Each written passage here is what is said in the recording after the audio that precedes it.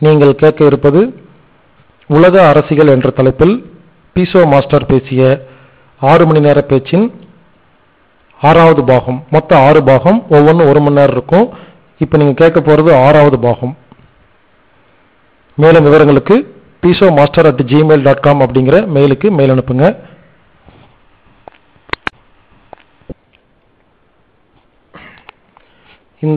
இந்த உலகை ஆளும் 13 குடும்பமும் என்னென்ன பயிற்சிகள்லாம் பண்ணுறாங்க, அவங்க ஹேபிட்ஸ் என்ன, அவங்களுக்கு எப்படி இவ்வளோ சக்தி கிடைச்சிது, எப்படி இதை செய்ய முடிஞ்சுது அப்படிங்கிறத நம்ம பார்க்கலாம். ஏன்னா இதையே நம்ம பார்க்கணும்னு கேட்டால், இவங்களுக்கு எதிராக நம்ம உலக அமைதியும் ஆரோக்கியத்தையும் நம்ம கொண்டு வரணும்னா நாமளும் அதை செஞ்சால் மட்டும்தான் நமக்கு சக்தி கிடைக்கும். அப்போ தான் அவங்க கூட போட்டி ஜெயிக்க முடியும்.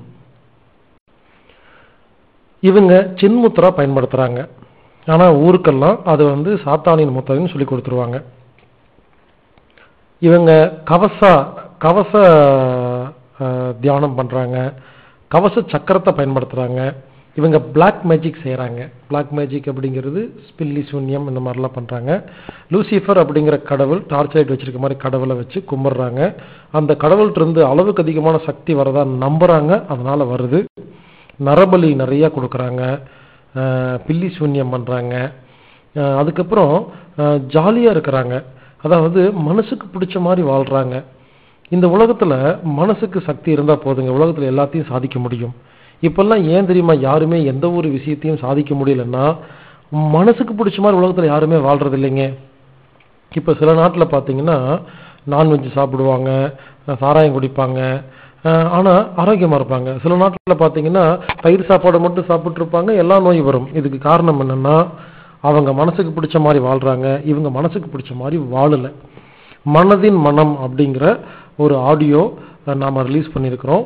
அந்த ஆடியோவை முழுசாக வாங்கி பார்த்தீங்கன்னா அது ஒரு 10 மணி நேரம் ஓடும். அது மூலியமாக மனதை எப்படி நம்ம கண்ட்ரோல் கொண்டு வருது, மனதுக்கு பிடிச்ச மாதிரி எப்படி வாழ்கிறதுங்கிறது ரொம்ப தெளிவாக இருக்கும். அந்த டெக்னிக்கை ஃபாலோ பண்ணிட்டு இருக்கிறனால தான் எனக்கு இவ்வளோ சக்தி இருக்குது, இவ்வளோ பவர் இருக்குது, என்னால் இந்த விஷயத்தை இவ்வளோ தெளிவாக தைரியமாக பேச முடியுது. ஏன் முடியுதுன்னா, கெட்ட காரியம் பண்ணுற அவங்க என்னென்னமெல்லாம் பண்ணுறாங்களோ நானும் அதே பண்ணுறேன். ஆனால் நல்ல காரியத்துக்கு நான் பயன்படுத்துகிறேங்கிறது தான் உண்மை. எப்பவுமே நல்ல காரியத்துக்கு பயன்படுத்தும் பொழுது நம்ம சக்தி அதிகமாகும், கெட்ட காரியத்துக்கு பயன்படுத்தும் போது சக்தி கம்மியாகும். இவங்களுடைய எனர்ஜி என்னென்னா, ஒரு நாளைக்கு 2 மணி நேரம் 3 மணி நேரம் தான் வேலை செய்வாங்க. மற்ற நாள்லாம் ஜாலியாக சந்தோஷமாக நிம்மதியாக டென்னிஸ் விளையாண்டுட்டு, ஃபுட்பால் விளையாண்டுட்டு, தூங்கிட்டு ஜாலியாக இருப்பாங்க. ஆனால் நாம் என்ன பண்ணுறோம், நாய் மாதிரி காலையிலேருந்து நைட்டு வரைக்கும் வேலை செய்கிறோம்.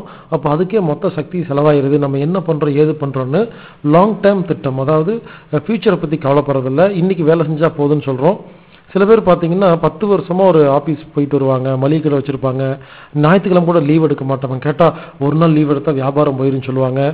ஏங்க, உலகத்தையே கோடிக்கணக்கான, அதாவது கோடிக்கணக்கான இல்லை, கோடிக்கணக்கான பணம் வச்சிருக்கிற ஒருத்தனே ஒரு நாளைக்கு 2 மணி நேரம் 3 மணி நேரம் தான் வேலை செய்கிறான். நீங்கள் அப்படி என்ன சம்பாரிச்சு என்ன பண்ண போகிறீங்க? ஸோ ஹார்ட் ஒர்க் பண்ணக்கூடாது, ஸ்மார்ட் ஒர்க்கு தான் பண்ணணும்.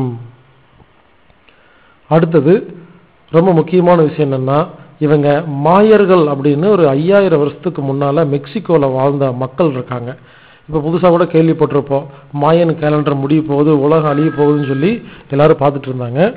அந்த மாயர்கள் பயன்படுத்தின எல்லா டெக்னிக்கையும் இவங்க என்ன பண்ணுறாங்க, ரொம்ப தெளிவாக அங்கேருந்து எல்லாம் உருவிட்டு அந்த விஷயங்கள் எல்லாம் கரெக்டாக ஃபாலோ பண்ணிட்டுருக்காங்க. ஏன்னா மாயர்கள் ரொம்ப கணிதத்துலேயும் வானசாஸ்திரம், அஸ்ட்ராலஜி, அஸ்ட்ரானமி எல்லாமே ரொம்ப கரெக்டாக தெரிஞ்சவங்க. அதை எல்லாத்தையும் இவங்க கற்றுருக்குறாங்க, அதை எல்லாத்தையும் நீங்கள் அப்ளை பண்ணுறாங்க. இவங்க பித்தாக்கரஸ் வாழ்ந்த காலத்தில் ஆரம்பத்தில் வாழ்ந்தனால இவங்க மேத்தமேட்டிக்ஸ் புலி, மேத்தமேட்டிக்ஸை பயன்படுத்தி எல்லாமே கண்டுபிடிச்சி கரெக்டாக ஃபாலோ பண்ணுவாங்க. பல சிக்னல் கோடு வேர்டு இதெல்லாம் பயன்படுத்துவாங்க. அடுத்தது அட்டாமா சித்தி அப்படின்னு சொல்லுவாங்க. இந்த அட்டாமா சித்தியை இவங்க கரெக்டாக ஃபாலோ பண்ணிட்டுருக்காங்க. அதாவது வசியம் பண்ணுறது, மற்றவர்களை தன் வசப்படுத்துதல், மோகனம் செய்வது, பிறரை தன் மீது மோகம் கொள்ள செய்தல், ஸ்தம்பம் செய்வது, அப்படியே ஸ்தம்பிக்க செய்வது, உச்சாடனம் செய்கிறது, தீய சக்திகளை அனைத்தையும் விரட்டுவது, ஆக்ரோஷனம் துர்தேவதைகளை பணிய வைப்பது, பேதனம் பேதலித்தி போக செய்வது, வித்வேஷனம் பகையை உண்டாக்கி பிரிப்பது, மரணம் உயிருக்கு கேடு விளைப்பது, இப்படி 8 விதமான மாந்திரீக அட்டாமா சித்திகள்னு சொல்றாங்க இல்லைங்களா. இது பொதுவா சொல்லுவாங்க இதெல்லாம் செய்யறவங்க கெட்டவங்க அப்படின்னு சொல்லுவாங்க. ஆமா, இது செஞ்சு இதுல கிடைக்கிற சக்தியை வச்சு நல்ல காரியம் பண்ணலாம், இதை வச்சு கெட்ட காரியம் பண்ணலாம். தயவு செய்து புரிஞ்சுக்கங்க, கத்திங்கிறது ஒரு ஆயுதம். இது சமையலுக்கு பயன்படுத்தலாம், அடுத்த குத்துறதுக்கு பயன்படுத்தலாம். நெருப்புங்கிறது ஒரு ஆயுதம், இது நாம சமையலுக்கு பயன்படுத்தலாம், வீட்டை கொளுத்துறதுக்கு பயன்படுத்தலாம். ஸோ அட்டாமா சித்திகளை இவங்க ரொம்ப பர்ஃபெக்டாக ஃபாலோ பண்ணுறாங்க. அதனால தான் இந்த அட்டாமா சித்திகளை செய்கிற எல்லா யோகா சென்டர் எல்லா சாமியார்களையும் இவங்க முடிச்சிடுறாங்க. ஏன்னா அவங்க இருந்தாங்கன்னா இது சொல்லிக் கொடுக்க ஆரம்பிச்சிட்டாங்கன்னா அப்புறம் உலக மக்களுக்கு தெரிஞ்சிடும். இவங்க சொல்கிற அந்த 1 கோடி மக்களுக்கு இந்த அட்டாமா சித்திகள்லாம் தெரியக்கூடாது அப்படிங்கிறதுல ரொம்ப கேர்ஃபுல்லாக இருக்கிறாங்க.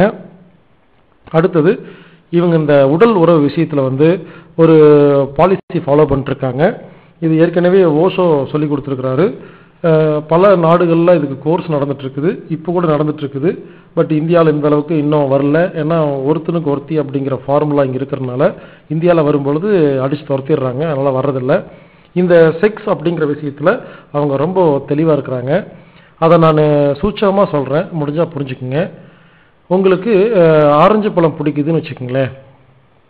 நான் ஆரஞ்சு பழம் கொடுக்குறேன், காலையில் மத்தியானம் சாயந்தரம் 3 நேரம் ஆரஞ்சு பழம் கொடுத்துக்கிட்டே இருக்கிறேன், சாப்பிட்டுக்கிட்டே இருங்க. ஒரு 4 நாளுக்கு அப்புறம் பார்த்தீங்கன்னா ஆரஞ்சு பழம் பிடிக்காம போயிடும். ஏன்னா நம்மகிட்ட எந்த சத்து இல்லையோ அது ஆரஞ்சு பழத்தில் இருக்கிறதுனால பிடிச்சது. திரும்ப திரும்ப ஆரஞ்சு பழம் சாப்பிடும் பொழுது நமக்கு ஆரஞ்சு பழத்து மூலமாக கிடைக்க வேண்டிய எல்லா சத்தும் உடம்புல கிடைச்சி முடிச்சோடனே மறுபடியும் சாப்பிடும் பொழுது அது திகட்டிடுது. அப்போது நம்ம வேற ஒரு பழம் மாற்றினாதான் அந்த பழத்திற்கு சத்தெல்லாம் நமக்கு கிடைக்கும். இந்த மாதிரி உடல் உறவு விஷயத்திலையும் இவங்க என்ன பண்ணுவாங்கன்னா இதுக்கு ஒரு வரைமுறையே வச்சுக்க மாட்டாங்க. ஒருவனுக்கு ஒருத்தி அப்படியெல்லாம் கிடையாது. இவங்க குடும்பத்தில் 6000 பேர்த்துக்குள்ள யார் வேணாலும் யார் கூட வேணாலும் இருந்துக்குவாங்க. சிலதெல்லாம் சொன்னால் ரொம்ப வெக்கக்கேடாக இருக்கும், ஆனால் வேறு வழி இல்லை, சொல்லித்தாகணும். இவங்க தன்னுடைய சொத்துக்கள் அடுத்த ஃபேமிலிக்கு போகக்கூடாது அப்படிங்கிறக்காக அப்பாவே பொண்ணை தன்னுடைய சொந்த மகளை கல்யாணம் பண்ணியிருக்காங்க. அந்த ரெக்கார்ட்ஸ் எல்லாம் இருக்குது. அண்ணன் தங்கச்சி கல்யாணம் பண்ணிக்குவாங்க. சில நேரத்தில் பையனே அம்மாவை கல்யாணம் பண்ண மாதிரி இவங்களுக்குள்ள அதெல்லாம் தெரியாது. இவங்களுக்கு பொறுத்த வரைக்கும் பிறந்துட்டா ஆன்மா, அவ்வளோதான். இது குடும்பம், அண்ணன் தம்பி அப்படியெல்லாம் இவங்க யோசிக்கவே, மாமா மச்சான் அப்படிலாம் யோசிக்கவே மாட்டாங்க. மனுஷங்க அவ்வளோதான். இந்த 6000 பேருக்குள்ள இவங்க எப்படி வேணாலும் இருந்துக்குவாங்க. ஸோ உடலுறவுகளை இவங்க ரொம்ப தெளிவாக எப்போ தேவையோ அப்போது பயன்படுத்துகிறாங்க, எப்போ தேவையில்லையோ பயன்படுத்துறதில்ல, கடமைக்காக எதையுமே செய்யறதில்லைங்கிறதுனால உடலுறவு மூலியமாக கிடைக்கிற அந்த எனர்ஜியை வச்சு இவங்க பல விஷயத்தை சாதிக்கிறாங்கிறது இன்னொரு உண்மை. அடுத்தது இவங்களுக்கு பல கொள்கைகள் இருக்கு, அதை பற்றி நம்ம பார்க்கலாம். இந்த ரூல்ஸ் ஆரம்பத்திலேயே இவங்களுக்கு சொல்லி கொடுத்துருக்காங்க. அந்த ரூல்ஸை வச்சு தான் இப்போ இவங்க வாழ்ந்துட்டு இருக்காங்க. இது சின்ன வயசுலேயே இவங்களுக்கு சொல்லி கொடுத்துருவாங்க. என்னன்னு கேட்டால் இவங்க சாத்தான வழிபடுறவங்க. ஒரு விஷயம் புரிஞ்சுக்குங்க, சாத்தான் அப்படின்னா பேய் பிசாசு கிடையாது. இவங்க அகராதியில் சாத்தான் அப்படிங்கிறது என்னன்னா இறை மறுப்பாளர்கள், அவ்வளோதான். இவங்க சாத்தானுக்கு இன்னொரு டெஃபினிஷன் வச்சுருக்காங்க. அதனால் தைரியமாக தன்னை சாத்தான் வழிபடுறவங்கன்னே சொல்லிக்கிறாங்க. இவங்க 8 விதமான விளக்கம் சொல்கிறாங்க சாத்தானுக்கு.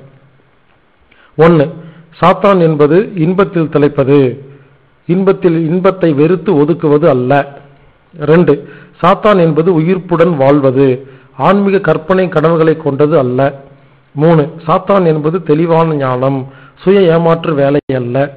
4, சாத்தான் என்பது தகுதியானவர்கள் மீது அன்பாக இருப்பது, ஒன்றுக்கும் உதவார்கள் மீது அன்பை வீணாக்குவது அல்ல. 5, சாத்தான் என்பது பழி வாங்குதலை ஊக்குவிப்பது, இன்னொரு கன்னத்தை காட்டுவது அல்ல. இந்த இடத்துல புரிஞ்சிருக்கும், ஆன்டி கிறிஸ்ட் அந்த கொள்கை வரும். 6வது, சாத்தான் என்பது பொறுப்புள்ளோரிடம் பொறுப்பை கொடுப்பதும் பேய்த்தனமான பைத்தியகாரர்கள் எண்ணங்களை உடையவரிடம் அல்ல. 7, சாத்தான் என்பது மற்றவர்கள் பாவங்களாக கருதுபவற்றை உயர்வாக குறிப்பிடுகிறது. அவை உடல் ரீதியாக, அறிவு ரீதியாக, உணர்வு ரீதியாக இவ்வமைப்பை சேர்ந்தவர்களுக்கு மகிழ்ச்சியை கொண்டு வருகிறது என்று வாதிடார்கள் இவர்கள். அடுத்து 8வது, சாத்தான் என்பது அதை நம்பியவர்களுக்கு மிக நெருங்கிய நண்பனாக இருக்கிறது. ஏனென்றால் அதனுடைய கொள்கைகள் வியாபாரத்தில் உபயோகப்படுத்தப்பட்டு எத்தனை ஆண்டுகளாக வெற்றிகரம் நடைபெறுகிறது.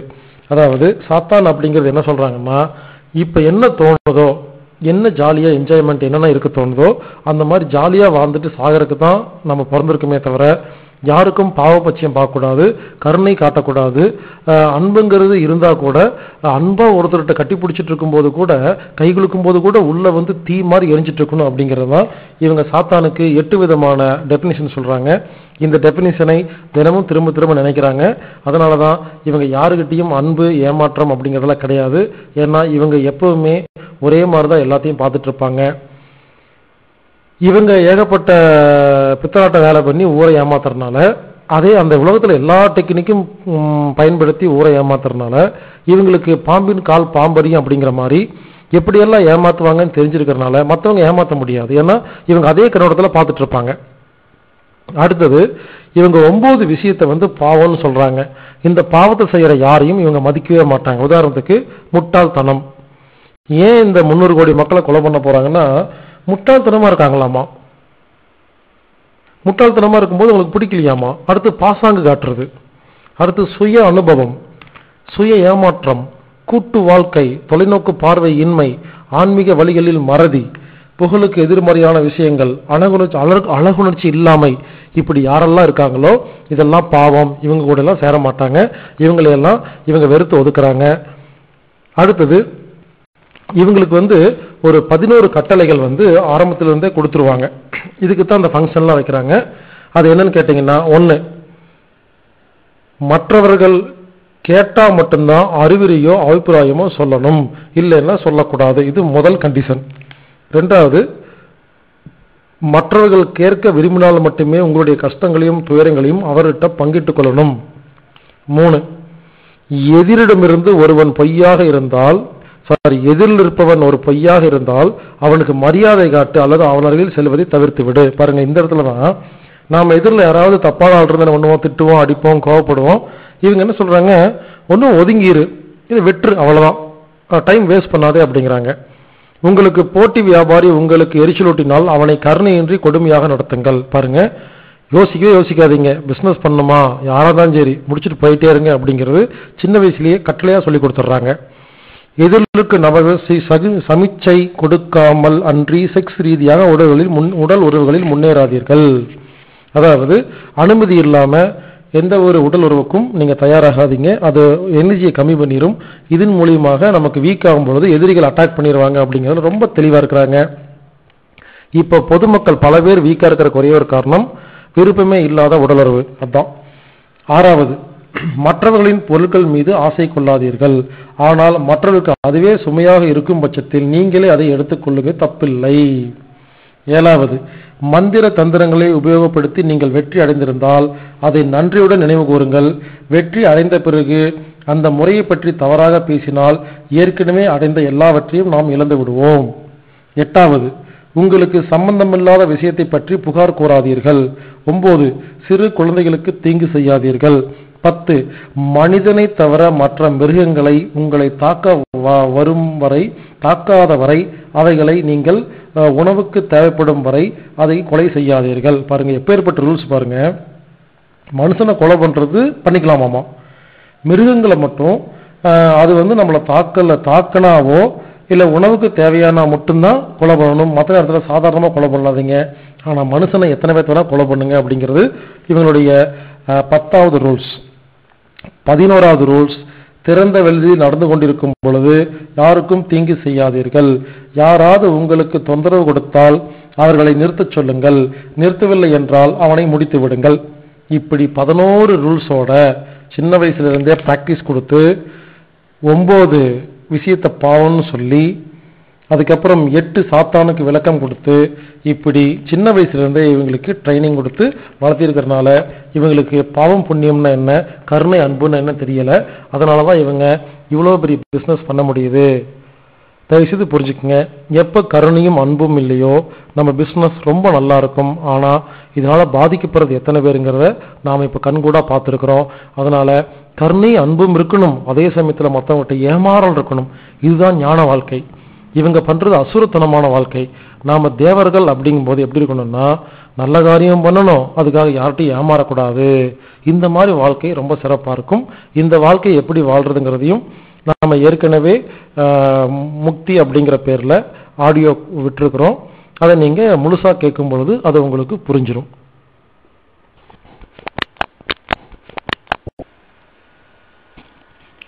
இதுவரைக்கும் உலக அரசியல்னா என்ன, 13 குடும்பம் எப்படி உலகத்தை ஆழ்ந்துட்டு வருது, இவங்களுடைய பிளான் என்ன, இவங்களுடைய பழக்க வழக்கங்கள் என்ன, எல்லாமே ரொம்ப தெளிவாக பார்த்தோம்.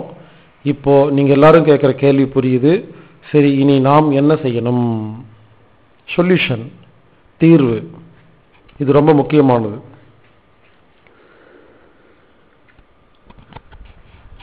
தீர்வு என்னன்னு கேட்டால், நம்ம எல்லாரும் சேர்ந்து இந்த உலகத்தை அமைதியாக நிம்மதியாக வாழ்கிறதுக்கான ஏற்பாடுகளை உலகத்தில் உள்ள ஒவ்வொருத்தரும் பொறுப்பேற்றுக்கிட்டு செய்யணும். எல்லாரும் நினச்சிட்டு இருக்கிறோம் யாராவது வரமாட்டாங்களான்னு. அப்போ நாம் என்ன பண்ணுறோம்? உண்மையிலேயே யாருமே பொறுப்பு ஏற்றுக்கிறதே கிடையாது. எல்லாரும் பொறுப்பேற்றுக்கணும். நான் உலகத்தில் இருக்கிற மக்களை எல்லாம் 3ஆக பிரிக்கிறேன். எல்லாரும் கவனமாக கேளுங்க. 1, தம்பி நீ சொல்கிறதெல்லாம் நான் ஒத்துக்க முடியாது, இந்த விளையாட்டுக்கு நானெல்லாம் வரல, எனக்கு வேறு வேலை இருக்குது, நான் என் குடும்பத்தை பார்க்கணும், சம்பாதிக்கணும், சாப்பிடணும், குழந்தை பெற்றுக்கணும், வாழணும், அதனால் நான் இந்த மாதிரி விளையாட்டுக்கெல்லாம் வரமாட்டேன், சாரி அப்படின்னு யாரெல்லாம் ஒதுங்கி போகிறீங்களோ அது முதல் கேட்டகரி, முதல் குரூப்.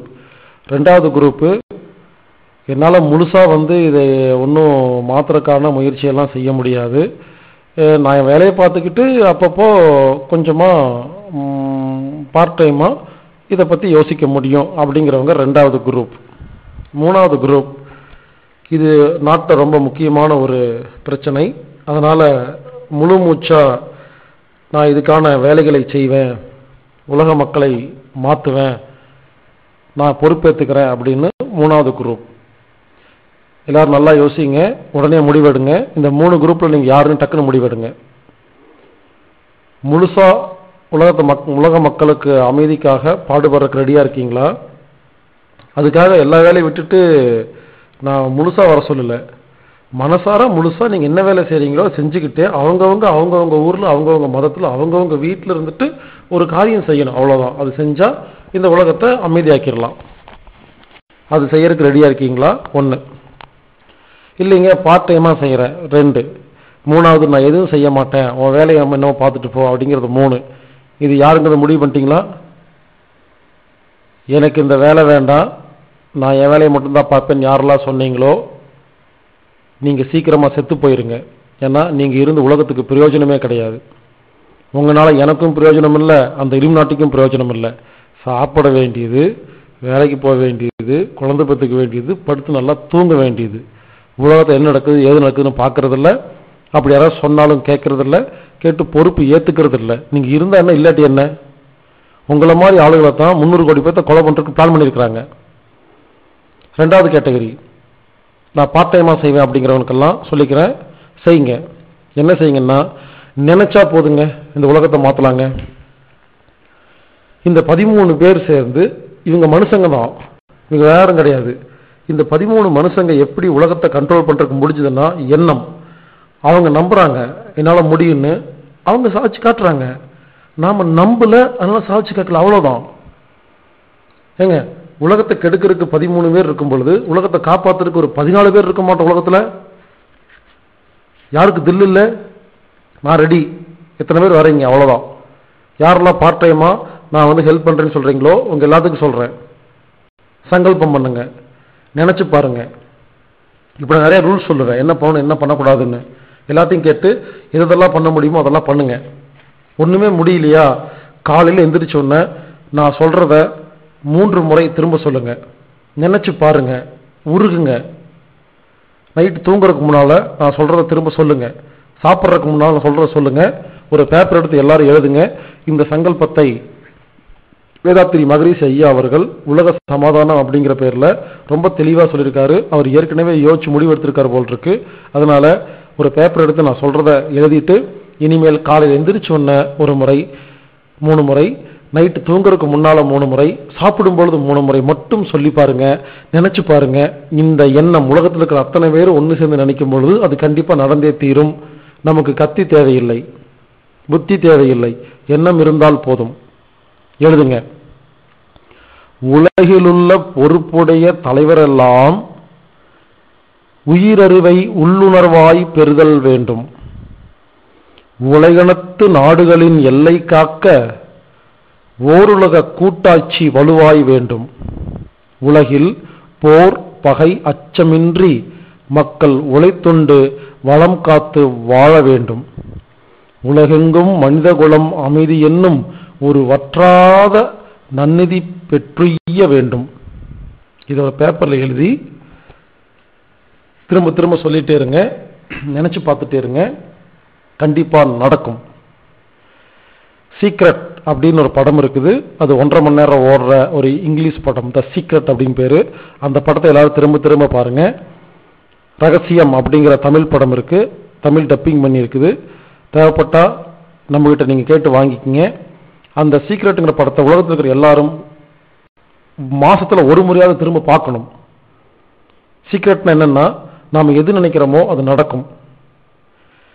இந்த இலுமினாட்டி என்ன பண்றாங்கன்னா, டிவி பேப்பர் மூலியமாக நம்மள தாழ்வா நினைக்க வச்சுட்டே இருக்கிறாங்க. அதனால நம்மளால சாதிக்க முடியல. நாம எல்லாரும் உயர்வா நினைக்கும் பொழுது கண்டிப்பா சாதிக்க முடியும். அதனால எல்லாத்தையும் கேட்டுக்கிறேன், எண்ணத்தால ஒன்று சேருவோம், நினைச்சு பார்ப்போம், இந்த உலகத்தை மாற்றுவோம். 3வது, யாரெல்லாம் நான் ஆக்ஷன் எடுக்க ரெடியா இருக்கிறேன், நான் பொறுப்பேற்றுக்கிறேன்னு சொல்றீங்களோ, இப்போ நான் நிறைய ரூல்ஸ் எல்லாம் சொல்லுவேன், அதெல்லாம் கவனமா கேட்டுட்டு இப்ப இருந்து ஆரம்பிங்க. கண்டிப்பா நாம இந்த உலகத்தை மாற்ற முடியும். 1, டிவியில விளம்பரம் வர எந்த ஒரு பொருளையும் வாங்காதீங்க. ஏன்னா அத்தனை பொருளும் கமர்ஷியல், எல்லாமே விஷம், எல்லாத்துலேயுமே கெமிக்கல்ஸ் இருக்கு. அதனால இனிமேல் கடையில் போயிட்டு பிராண்ட் நேம் இல்லாத, பேரே இல்லாத பொருள்களை வாங்குங்க. உங்க பக்கத்து வீட்டில் தெரிஞ்சவங்க சொந்தக்காரங்க செய்கிற பொருள்களை வாங்குங்க. நாட்டு மருந்து கடைக்கு போங்க, இங்கிலீஷ் மருந்து கடைக்கு போகாதீங்க. இப்படி நம்ம வாங்குற பொருள் எந்த ஒரு பேர் இருக்கக்கூடாது, டிவியில் விளம்பரம் வரக்கூடாது. 2வது, ஊழல் 2 வகைப்படும். அதெல்லாம் புரிஞ்சுக்குங்க. இந்த ஊழல் 2 வகைப்படும். அது என்னங்கிறத முதல்ல சொல்றேன். 1, மனிதனுக்கு தொந்தரவு கொடுக்காத ஊழல். இன்னொன்னு, மனிதனுக்கு தொந்தரவு கொடுக்கிற ஊழல். உதாரணத்துக்கு, ரோடு போடுறேன்னு சொல்லி ரோடு போடாம பணத்தை எடுத்துட்டா இதனால மனுஷனுக்கு எந்த ஒரு ஆபத்தும் இல்லை. ஆனா மருந்து மாத்திரை கம்பெனிக்கு காசு வாங்கிட்டு கெட்ட மருந்துகளை, விஷங்களை அனுமதி கொடுத்தா இது கெட்ட ஊழல். கஞ்சா சாராயத்தை ஊருக்குள்ள வித்தாங்கன்னா இது கெட்ட ஊழல். அதே சமயத்தில் ஒரு பிரிட்ஜு கட்டுறேன்னு சொல்லி கட்டாம பணத்தை தூக்கிட்டாங்கன்னா அது நல்ல ஊழல். டிவி தரேன், வாஷிங் மிஷின் தரேன்னு சொல்லிட்டு பொய்ய சொல்லிட்டு தராமல் இருந்தாங்கன்னா இதனால உலக மக்களுக்கு ஆபத்தெல்லாம் ஒன்றும் கிடையாது. அதனால இது நல்ல ஊழல். ஆனா மனிதர்களுக்கு உயிருக்கு ஆபத்து விளைவிக்கிற எந்த ஒரு காரியத்தையும் உலக மக்களை டிஸ்டர்ப் பண்ற மாதிரி, நல்ல காரியம் பண்றவங்களை கொலை பண்ற மாதிரி யாரெல்லாம் சப்போர்ட் பண்ணி அதுக்கு பணம் வாங்கிட்டு காரியம் செய்யறாங்களோ இது எல்லாம் கெட்ட ஊழல். இப்படி பிரிச்சுட்டு யாரெல்லாம் கெட்ட ஊழல் செய்யறாங்களோ அவங்க எல்லாத்துக்கிட்டையும் போய் மெதுவா பொறுமையா போய், நான் பேசின இந்த ஆடியோவை கொடுங்க, கையில கொடுங்க, பார்க்க சொல்லுங்க. பார்த்து முடிச்ச உடனே ஒழுங்கா இனிமேல் இருக்க சொல்லுங்க, மரியாதையா சொல்லுங்க, கண்டிப்பா கேட்பாங்க. தயவு செய்து மதங்கிற பேர்ல யாரும் சண்டை போடாதீங்க. ஜாதி, மதம், நாடு, மொழி அப்படிங்கிற பேர்ல இனிமேல் தயவு செய்து சண்டை போடாதீங்க. எப்ப யாரெல்லாம் ஒரு மதத்துக்கும் இன்னொரு மதத்துக்கும், ஒரு ஜாதிக்கும் இன்னொரு ஜாதிக்கும் சண்டை போடுறோமோ அப்போ இந்த இலுமினாட்டிகள் ஜாலியா சிரிச்சுட்டு நம்மளை எல்லாம் ஆழ்ந்துட்டு போயிடுவாங்க. அதனால எல்லா மதத்தும் எல்லா ஜாதியும் சேர்ந்தவங்களும் முதல்ல பொறுமையா நம்ம எல்லாரும் ஒண்ணுங்கிற நினைப்பு இருந்து அமைதியா ஒன்னா இருக்கிறதுக்கு கத்துக்கணும்.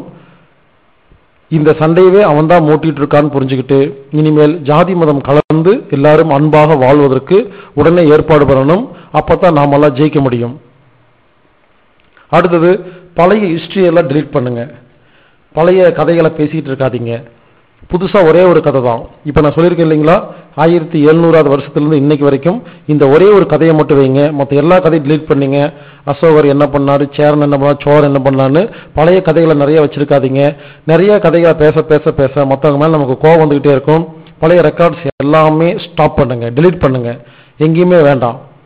ஒரே ஒரு ரெக்கார்ட் மட்டும் வச்சுக்கோங்க. உலகத்தில் உள்ள எல்லாத்துக்கும் ஒரே எதிரி இலுமினாட்டி. இவங்களை என்ன பண்ணுங்கிறது யோசிச்சா போதும், மற்ற எல்லாத்தையும் விட்டுருங்க. இப்படி ரெக்கார்ட்ஸ் இருந்துகிட்டே தான் இருக்கும்.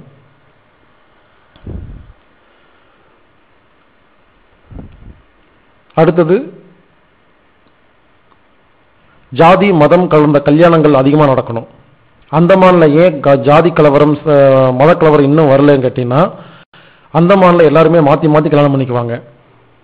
அங்கே போய் பாருங்க, யாரை கல்யாணம் பண்ணிக்கிறதே தெரியாது. மலையாளி ஒரு பஞ்சாபி கல்யாணம் பண்ணிக்குவாங்க, பஞ்சாபி கிருஷ்ண கல்யாணம் பண்ணிக்குவாங்க. இப்படி இனிமேல் லவ் மேரேஜ் நிறைய நடக்கணும். ஜாதி மதத்தை தாண்டி நிறைய கல்யாணங்கள் நடக்கணும். அதுக்கு ஆதரிக்கணும். அது பண்ணும்பொழுது எல்லாரும் கலந்துடணும். எல்லாரும் கலந்துட்டோம்னா எந்த ஜாதி எந்த மதம் தெரியாதப்போ கண்டிப்பாக நமக்குள்ள சண்டை வராது. அப்போ ஒற்றுமை அதிகமாகும். டிவி பேப்பரில் நல்ல காரியத்தை மட்டும்தான் சொல்லணும், பாசிட்டிவ் நியூஸ் மட்டும்தான் வரணும். உடனே எல்லாரும் அவங்கவுங்க டிவி சேனல் ஆரம்பிங்க, பத்திரிக்கை ஆரம்பிங்க, நல்ல விஷயத்தை மட்டுமே பேசுங்க.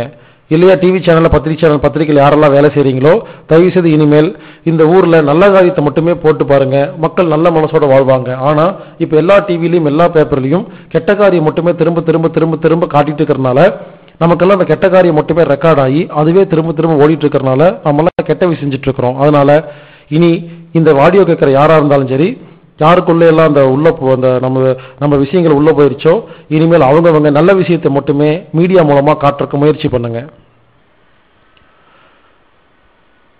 விபாசனா அப்படின்னு ஒரு 10 நாள் கிளாஸ் இருக்குது. இது சென்னையில் இருக்குது. இதை பத்தி நான் மனதின் மனம் அப்படிங்கிற ஆடியோல பேசியிருப்பேன். ஸ்மெல் ஆஃப் த மைண்ட் அப்படின்னு. இந்த விபாசனா பயிற்சியை எல்லாரும் கண்டிப்பா போயிட்டு வந்தே தீரணும். உடம்பை எப்படி மருந்து மாத்திரை இல்லாம ஆரோக்கியம் வச்சுக்கிறது அப்படிங்கிறத அனாட்டாமிக் தெரப்பி அப்படிங்கிற பேர்ல ஒரு ஆடியோ வீடியோ எல்லாம் இருக்குது. தமிழ், தெலுங்கு, கன்னடம், மலையாளம், ஹிந்தி, மலாய், உருது பல லாங்குவேஜில் இருக்குது. இதை எல்லாருமே உடனே கேட்டே ஆகணும். அது பிறகு நடந்தே ஆகணும். அப்பதான் உடம்பு ஆரோக்கியம் வச்சுக்க முடியும். எந்த ஒரு மருந்து மாத்திரை இல்லாம நமது உடம்பில் உள்ள அனைத்து நோய்களையும் எப்படி குணப்படுத்துறது அப்படிங்கிற வைத்தியம் சொல்லிக் கொடுக்கிறோம். இதை அனாட்டாமிக் தெரப்பின்னு பேர் வச்சிருக்கிறோம். இந்த anatomictherapy.org அப்படிங்கிற வெப்சைட்டுக்கு போனீங்கன்னா ஆடியோ வீடியோவெல்லாம் ஃப்ரீ டவுன்லோட் இருக்கு. எல்லாரும் அந்த டெக்னிக்கை ஃபாலோ பண்ணி உடலை முதல்ல ஒழுங்குபடுத்துங்க. மனதின் மனம் அப்படின்னு ஆடியோ வீடியோ இருக்குது. அந்த மனதின் மனத்தை தயவு செய்து முழுசா கேட்டுட்டு நமது மனதை ஒழுங்குபடுத்துங்க.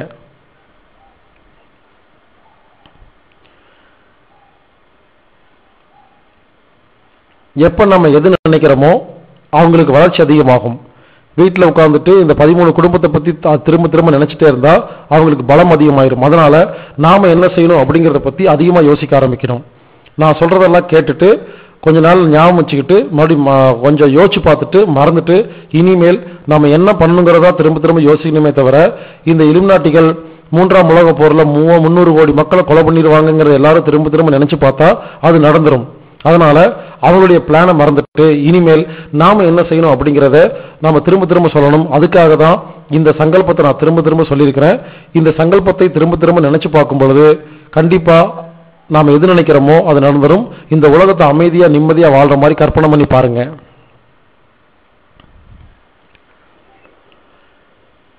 உங்களால முடியலன்னா அந்த பொறுப்பை எனக்கு கொடுங்க. எனது நோக்கம் உலக மக்கள் ஆரோக்கியம், அமைதி. எனது நோக்கம் UN செக்ரட்டரி ஆகணும், ஐநா சபை பொதுச் செயலாளர் ஆகணும். அதன் மூலியமாக உலகத்தில் அமைதியை கொண்டு வரணும். இந்த இலுமினாட்டி அப்படிங்கிற மொத்த சகாப்தத்தையும் ஒரு முடிவு கொண்டு வரணும். உலகெல்லாம் ஒரே ஆட்சி கொண்டு வரணும் அப்படிங்கிறத என்னோட முடிவு. இதுக்கு நீங்க மனசால நினைச்சு பார்த்தா போதும், என்னால் ஆக முடியும். நீங்க உதவி செய்ய முடியாட்டி மனசால நினைச்சு பாருங்க. கண்டிப்பா நானும் இல்லை, யாரோ ஒருத்தர் கண்டிப்பா போய் அந்த காரியத்தை செஞ்சு முடிச்சிருவாங்க.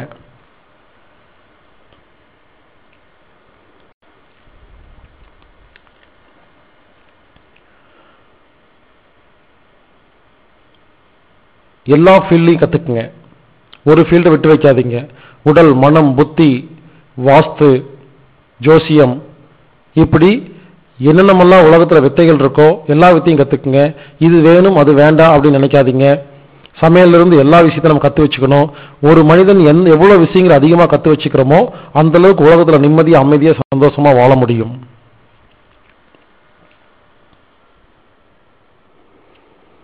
இப்படி நல்ல காரியம் செய்யறவங்களை யாராவது டிஸ்டர்ப் பண்ணாலோ இல்ல ஊருக்குள்ள மனிதனுக்கு மக்களுக்கு துரோகம் பண்ற மாதிரி எந்த வேலை செஞ்சாலோ உடனே கேட்காதீங்க, உடனே ஆக்ஷன் எடுங்க.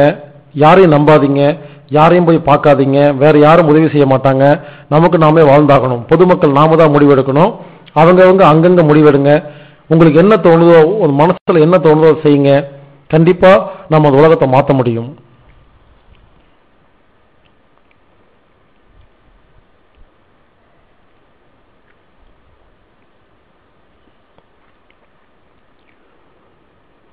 ஏற்கனவே நான் ஏன் இவ்வளவு தைரியமா இந்த விஷயத்தை ஓப்பனா பேசிட்டு இருக்கிறேன்னா, உலகம் ஃபுல்லா இதுவரைக்கும் சுற்றுப்பயணம் பண்ணதுல நான் புதுசா ஒன்று ஆரம்பிச்சிருக்கேன். அதுக்கு பேரு த வேர்ல்டு பர்மனன்ட் ஆர்டர், அதாவது TWPR. அதாவது இனி இந்த உலகத்துல எப்படி சட்டம் இருக்கணும் அப்படிங்கிறத நான் உருவாக்கியிருக்கேன். இந்த புத்தகம் கூடி சீக்கிரம் வரப்போகுது. அதாவது ஒரு அரசியல்வாதி என்ன செய்யணும், ஒரு அதிகாரி என்ன செய்யணும், ஒரு மினிஸ்டர் என்ன செய்யணும், ஒரு வக்கீல் என்ன செய்யணும், பொதுமக்கள் என்ன செய்யணும், எப்படி இந்த உலகத்தை ஒன்னா கொண்டு வரணும், எப்படி பொறுப்புள்ள தலைவர்கள்லாம் எப்படி வாழணும், போர் பகையெல்லாம் எப்படி நாம தீக்கணும், இந்த இலுமினாட்டிகளை எப்படி சமாளிக்கணும் அப்படிங்கிறது கம்ப்ளீட்டா ரூல்ஸ் அதுக்கு ஒரு பேர் வச்சிருக்கிறோம். The world permanent rules, TWPR அப்படின்னு நான் பேர் வச்சிருக்கேன். அதுக்கான முயற்சி எடுத்துட்டு வந்துருக்கேன். ஏற்கனவே உலகமெல்லாம் சுற்றுப்பயணம் மேற்கொண்டு அதுக்கு இப்போ நான் ஒரு டீம் மாதிரி அமைச்சிருக்கிறேன். அந்த டீமில் இது வரைக்கும் 1200 பேர் பக்கம் சேர்ந்துருக்கிறாங்க. ஏன் இது வரைக்கும் ரகசியமாக வச்சுருந்தேன்னா, ஓப்பனாக சொல்ல முடியாது. இப்போ ஓப்பனாக சொல்ல வேண்டிய ஒரு கட்டாயம் வந்துருச்சு. ஏன்னா உலகத்தில் 300 கோடி மக்களை தீர்த்து கட்டுறதுக்காக பிளான் பண்ணியிருக்கும் பொழுது நாமெல்லாம் ஒன்று சேர்ந்து அதுலேருந்து வெளியே வரக்கு முயற்சி எடுத்தால் மட்டும்தான் பண்ண முடியும். இப்போ ஏன் தைரியமாக சொல்கிறேன்னா, ஆல்ரெடி 1200 பேர் மெம்பர் இருக்கிறாங்க. இந்த மெம்பர்ஸ் யாருக்குமே ஒருத்தருக்கு ஒருத்தர் அறிமுகம் இருக்காது. இந்த 1200 பேரும் எனக்கு மட்டும்தான் தெரியும். நீங்கள் புதுசாக மெம்பர் ஆகணும்னு நினச்சிங்கன்னா, மெம்பர்னா ஒன்றும் இல்லைங்க, நம்ம என்ன பண்ணணும் என்ன செய்யக்கூடாது அப்படின்னு நான் சொல்லுவேன். அதை நீங்கள் போய் செய்யணும். என் கூட எல்லாம் இருக்க வேண்டாம். அவங்கவுங்க ஊரில் அவங்கவுங்க வேலையை பார்த்துட்டு எப்படி இந்த உலகத்தை மாற்றணும் அப்படின்னு சில ரூல்ஸ் சொல்லி கொடுப்பேன். அதை செஞ்சால் போதும். ரொம்ப சிம்பிளாக இருக்கும்.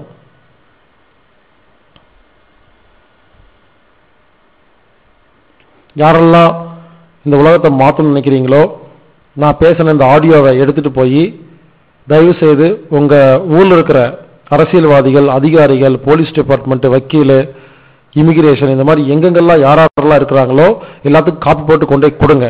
கொடுத்து முழுசா பார்க்க சொல்லுங்க. பார்த்துட்டு ஒன்னே ஒன்று பண்ணணும். புரிஞ்சுக்குங்க, இந்த உலகத்தை காப்பாத்துறதுன்னா ஒன்னே ஒன்று பண்ணா மட்டும்தான் முடியும்.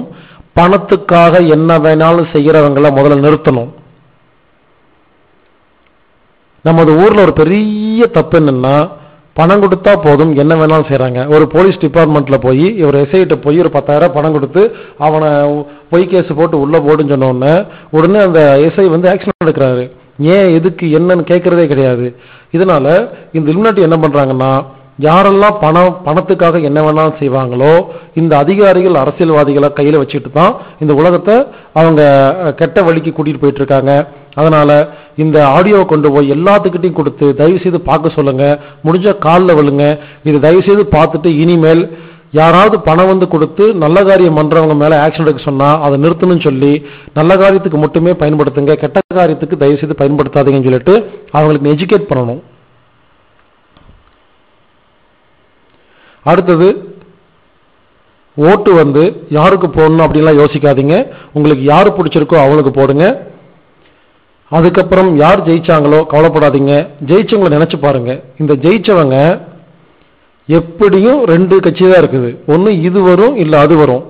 ஸோ நம்ம ஏதோ ஒரு கட்சிக்கு ஓட்டு போட்டுட்டு எந்த கட்சி ஜெயிச்சாலும் அந்த எம்எல்ஏ, எம்பி, மினிஸ்டர், முதலமைச்சர், பிரதமர் அவருடைய போட்டோ வீட்டில் வச்சுட்டு டெய்லி உட்கார்ந்து எல்லாரும் ஒரு 5 நிமிஷம் செலவு பண்ணி அவர் அந்த போட்டோவை பார்த்து கண்டிப்பா வேலை செய்யுங்க. அவர் நல்ல காரியம் மட்டுமே செய்கிறார், உலக மக்களுக்கு உதவி செய்கிறார் அப்படின்னு நினைச்சு பார்த்துட்டு பேசாம இருங்க. எல்லாரும் ஒன்னு சேர்ந்து நினைச்சு பார்க்கும் பொழுது ஆட்டோமேட்டிக்கா எவ்வளவு பெரிய கெட்ட ஒரு ஆளா இருந்தாலும் அவர் நல்ல ஆளா மாறிடுவாரு. முடிவு பண்ணுங்க. பாஷா படத்துல சொல்ற மாதிரி ஒன்னு மாணிக்கா இல்ல பாஷாவா, மாணிக் பாஷா கிட்ட வரீங்களா இல்லை ஆண்டனி கிட்ட வரீங்களா அப்படிங்கிற மாதிரி முடிவு பண்ணுங்க. ஒன்று உலக அமைதிக்காக போராடுறீங்களா இல்லை உலக அமைதியை கெடுக்கிறதுக்கு போராடுறீங்களா முடிவு பண்ணிட்டு எல்லாரும் ஒரு பக்கம் வாங்க. இனிமேல் காசுக்காக யாரும் எந்த வேலையும் கெட்ட காரியத்தை செய்யாதீங்க. அப்படி காசை வாங்கிட்டு செய்கிற எல்லா செயல்னாலையும் பாதிக்க போறது வேற யாரும் இல்லைங்க, நமது வருங்கால சந்ததி தான். அடுத்தது இந்த ரோட்டரி கிளப், அந்த கிளப், இந்த கிளப் அப்படின்னு சொல்லிட்டு பல வெளிநாட்டு பணங்கள்லாம் வரும்.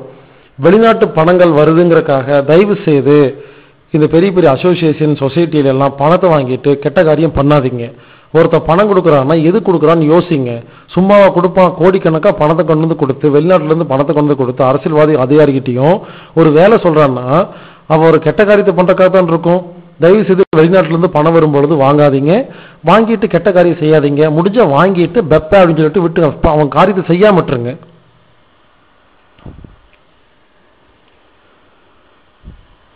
தயவு செய்து பொருள் சேர்த்துறதை நிறுத்துங்க. அமைதி, ஆரோக்கியம், சந்தோஷம், நிம்மதி இது வேணும்னு பிரார்த்தனை பண்ணுங்க. எப்போ பார்த்தாலும் கடவுள்கிட்ட போயிட்டு எனக்கு காசு கொடு, பணம் கொடு, நகை கொடு, கார் பங்களா கொடுன்னு கேட்கறத விட்டுட்டு இனிமேல் அன்பு, அமைதி, சந்தோஷம், நிம்மதி இது எனக்கு கொடு, உலக மக்களுக்கு கொடுன்னு தினமும் திரும்ப திரும்ப திரும்ப எல்லாரும் நினைக்கும் பொழுது அந்த எண்ணம் ஒன்று சேரும் பொழுது கூட்டு பிரார்த்தனை மூலமாக நாம் இந்த உலகத்தை மாற்ற முடியும். ஏங்க 13 பேர் சேர்ந்து 725 கோடி மக்களை ஆட்டி வைக்கும் பொழுது நம்ம ஒரு 13 பேர் இல்ல 14 பேர் ஒன்று சேர்ந்தா ஏங்க சரி பண்ண முடியாது? அந்த மாதிரி ஆளு மட்டும் என் பக்கத்துல வாங்க.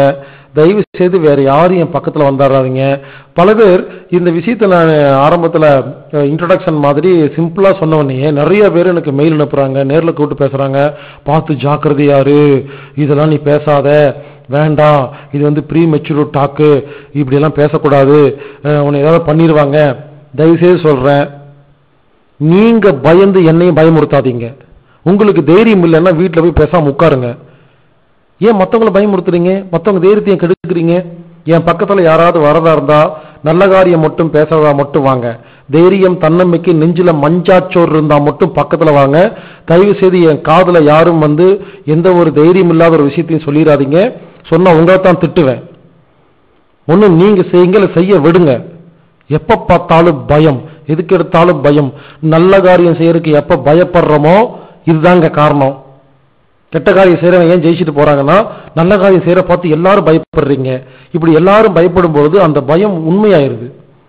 எப்ப பார்த்தாலும் ஒருத்தர் நல்ல காரியம் செஞ்சு வந்துட்டா எல்லாரும் வீட்டுல உட்காந்துட்டு ஐயோ இந்த தம்பி நல்ல காரியம் எல்லாம் பண்ணிட்டு இருக்கே, யாராவது ஏதாவது பண்ணிடுவாங்கன்னு நினைச்சீங்கன்னா ஏதாவது பண்ணிடுவாங்க.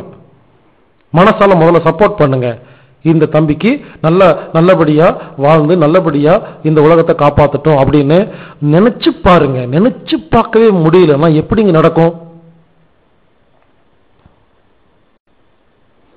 நிறைய டீம் உருவாக்குங்க. அங்கங்க யாரெல்லாம் இருக்கீங்களோ தயவு செய்து புரிஞ்சுக்குங்க, இது ஒன் மேன் ஆர்மி கிடையாது. எல்லாம் அவங்கவுங்க ஊர்ல டீம் ஃபார்ம் பண்ணுங்க. 5 பேர் 10 பேர் ஒன்று சேருங்க. ஒன்று சேர்ந்துட்டு எல்லா அரசியல்வாதிகள், அதிகாரிகள் எல்லாத்தையும் நேரில் போய் பாருங்க, உட்காருங்க. அவங்ககிட்ட இந்த விஷயங்களை சொல்லுங்க, தெளிவா சொல்லிட்டு இனிமேல் என்ன பண்ணணும் ஏது பண்ணக்கூடாதுன்னு அவங்களுக்கு புரிய வைங்க. ஒரு நாளைக்கு ஒருத்தருக்கு புரிய வைங்க, கண்டிப்பா கூடிய சீக்கிரமா எல்லாத்துக்கும் புரிய வச்சிடலாம். காலில் விழுங்க, கெஞ்சி கேளுங்க, அவங்களை கடத்திட்டு போங்க, உட்கார வச்சு ஆடியோ பார்க்க சொல்லுங்க. அவங்க வீடியோ கூட ஆடியோ கொடுத்தா பார்க்க மாட்டாங்க. அவங்ககிட்ட பர்மிஷன் கேளுங்க, லஞ்சம் கொடுங்க. சார் உங்களுக்கு லஞ்சம் கொடுக்குறேன், ஒரு நாள் 6 மணி நேரம் செலவு பண்ணுங்க, நான் ஒரு ஆடியோ காமிக்கிறேன், அதை உட்காந்து கேளுங்க. லஞ்சம் கொடுத்தாவது உட்கார வச்சு பார்க்க வைங்க. பார்க்க வச்சுட்டு கடைசியா என்ன பண்ணணும் சொல்லி கொடுங்க.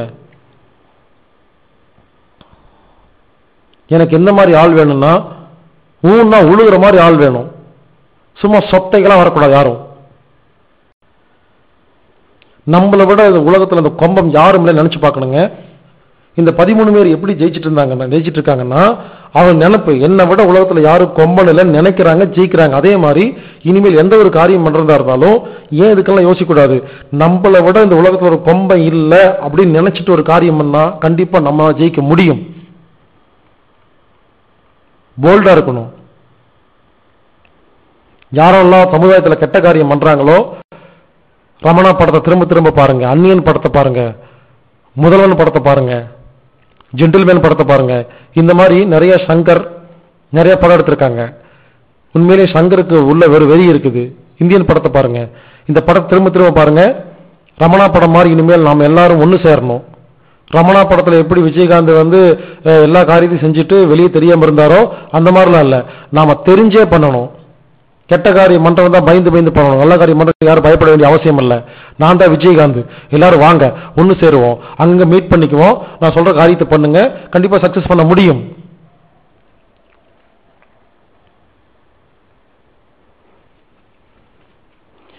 இருபத்தி 4 மணி நேரம் சந்தோஷமா இருங்க, மனசுக்கு பிடிச்ச மாதிரி வாழுங்க.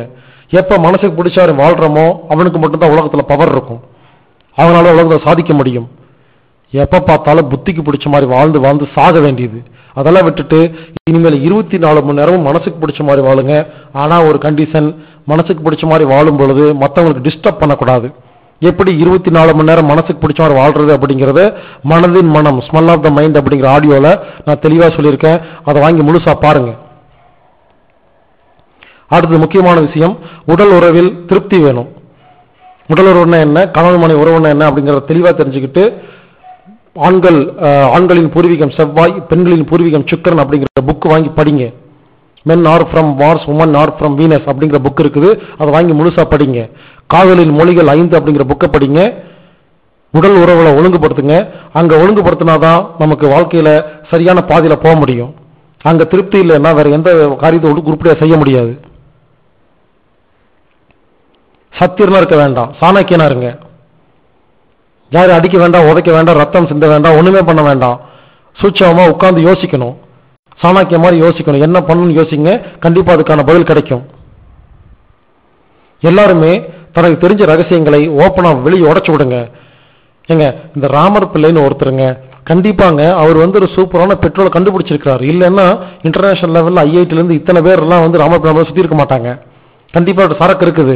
ஆனா அவருடைய சுயநலம், ராமர் பிள்ளை உண்மையிலேயே நல்ல பெட்ரோல் கண்டுபிடிச்சிருந்தாருன்னா ஒரு கேமரா கொண்டு அவர் எப்படி தயாரிச்சாருன்னு அப்படியே ஓப்பனா எல்லாமே அவர் கண்டுபிடிச்ச எல்லா விஷயத்தையும் ஓப்பனா சொல்லி ஒரு வீடியோ ஆடியோ வெளியே விட்டுருந்தா உலக மக்களுக்கு அத்தனை பேருக்கு கிடைச்சிருந்தோம்னா இந்நேரம் நாம் அத்தனை பேரும் வீட்டிலேயே நம்ம பெட்ரோல் தயாரிச்சிருக்கலாம்.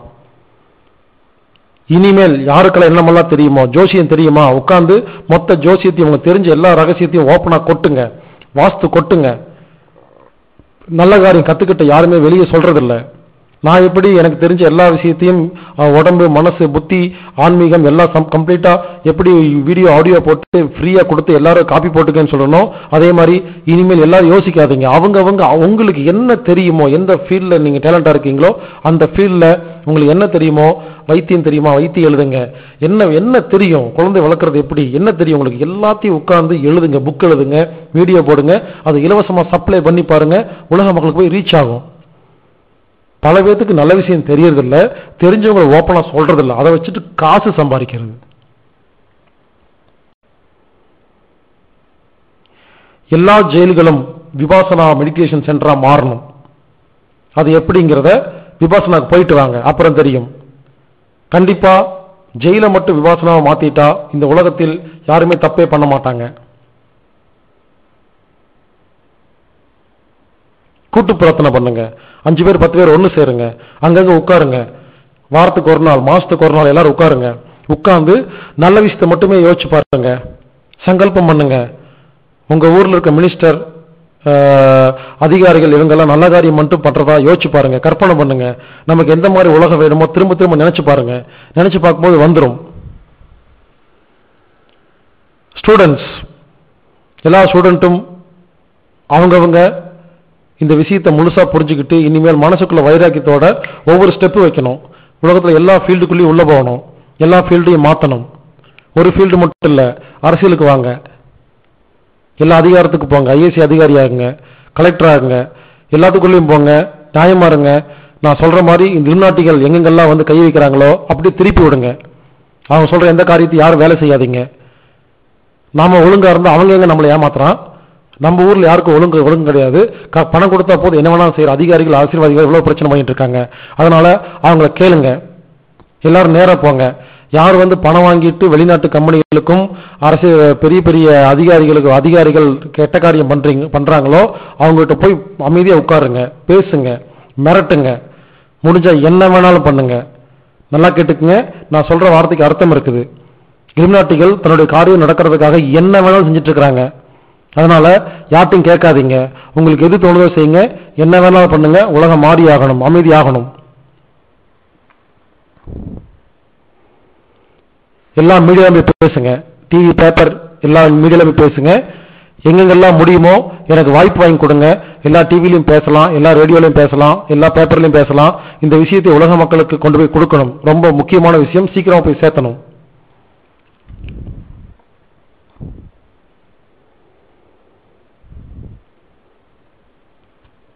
அரசியல்ல ரொம்ப தைரியமான ஆட்கள் தேவைப்படுது, நிறைய பேர் வரணும்.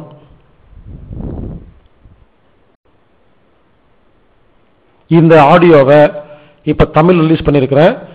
தயவு செய்து எனக்கு ஒரு உதவி செய்யுங்க. எந்தெந்த மொழிகள்ல முடியுமோ, யாரால முடியுமோ உடனடியா டிரான்ஸ்லேட் பண்ணுங்க. உங்க வேலை இருந்தா கொஞ்சம் ஒதுக்கி வச்சுட்டு 4 நாள் 5 நாள் செலவு பண்ணுங்க. நான் பேசுறது அப்படியே தமிழ் எழுதி அதை உங்க language, Tamil, Telugu, Kannada, Malayalam, Hindi, Malay, Urdu, Malay, எந்த லாங்குவேஜ் எல்லாம் யாரெல்லாம் முடியுமோ உடனே டிரான்ஸ்லேட் பண்ணுங்க. டிரான்ஸ்லேட் பண்ணி அதை யூடியூப் வெப்சைட்ல ஃப்ரீயா டவுன்லோட் போடுங்க.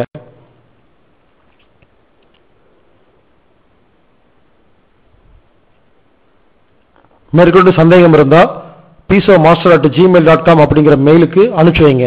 peaceomaster@gmail.com. இல்லையா anatomictherapy.org வந்து நீங்க உடல், மனம், புத்தி பத்தி எல்லா விஷயங்களையும் கத்துக்குங்க. anatomictherapy.org.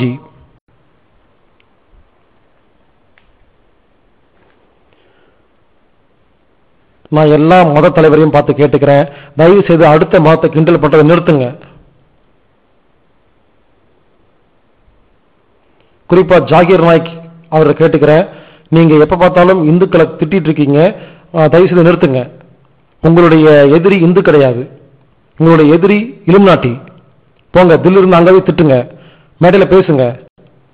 பிஜேபி, RSS எல்லாத்துக்கும் கேட்டுக்கிறேன், தயவு செய்து எப்ப பார்த்தாலும் உட்கார்ந்துட்டு கிறிஸ்தவர்களையும் முஸ்லீம்களையும் திட்டிட்டு இருக்காதீங்க, அவங்களுக்கு எதாவது போராடாதீங்க. உங்க எதிரி அது கிடையாது. உங்களுடைய எதிரி இலுமினாட்டி. இத்தனை வருஷமா RSS, பிஜேபிங்கிற பேர்ல இத்தனை பேர் இவ்வளவு இயக்கம் வச்சிருக்கீங்களே, இலுமினாட்டி அப்படிங்கிற பேரை என்னைக்காவது யாராவது உச்சரிச்சிருக்கீங்களா? உங்களுக்கு தெரியுமா? வாய் திறந்து பேசுங்க, எல்லா மீட்டிங்ல பேசுங்க, எல்லாம் எழுதுங்க, அதை சரி பண்ணுங்க. அவன் யாரும் கண்டுபிடிங்க. ஒருத்தர் ஊரை ஏமாத்திட்டு இருக்கிறான், உலகத்தை இத்தனை பேர்த்த கொலை பண்ணி இருக்கிறான், அவன் யாரும் கண்டுபிடிங்க. 2 தட்டு தட்டுங்க. இதுக்கு யாருக்கா தில் இருக்கா? எப்ப பார்த்தாலும் உட்காந்து நம்ம சொந்தக்காரங்க, தெரிஞ்சவங்களே, சகோதரர்களே திட்டிட்டு இருக்க வேண்டியது. நான் 7 வருஷமா உலகத்துல நோய்களை குணப்படுத்துறதுக்கான வைத்தியத்தை கண்டுபிடிச்சிட்டு 7 வருஷமா மாங்குன்னு ஒவ்வொரு ஊரா கத்திட்டு இருக்கிறேன். இந்த அரசியல்வாதிகள், அதிகாரிகள் என்ன பண்ணிட்டு இருக்காங்க இப்போ? ஏன்னா இவங்களுக்கெல்லாம் அக்கறை கிடையாது. இவங்களுக்கு அவங்களுக்கு காசு சம்பாதிக்கணும், இது தவிர ஒரு மண்ணாங்கட்டியும் தெரியாது. அப்படிப்பட்ட யாரும் நமக்கு தேவையில்லை. இனிமேல் எல்லாத்தையும் விடுங்க. பொதுமக்கள் நாம நம்ம கையில் எடுத்துக்கணும். நமது உடம்பு ஆரோக்கியம், மனசு நிம்மதி, அரசியல் எல்லாத்தையும் நாம தான் கையில் எடுத்துக்கணும். இவங்க விஐபி யாரும் நம்பாதீங்க. இவங்க விஐபி அப்படிங்கிற பேர்ல ஊரை ஏமாத்திட்டு இருக்காங்க. அவங்களை யாரும் போய் பார்க்காதீங்க. பொதுமக்கள் நாம தான் இனிமேல் நம்ம என்ன பண்ணுங்கிறத முடிவு பண்ணணும். பொதுமக்கள் அதிகம், ஊர்ல கெட்ட காரியம் பண்றவங்க ரொம்ப கம்மி. 1 கோடி பேர்த்துல ஒருத்தன் கெட்ட காரியம் பண்றான். நம்ம 1 கோடி பேர் இருக்கிறோம், எல்லாரும் ஒண்ணு சேர்ந்தா ஒண்ணும் பண்ண முடியாது.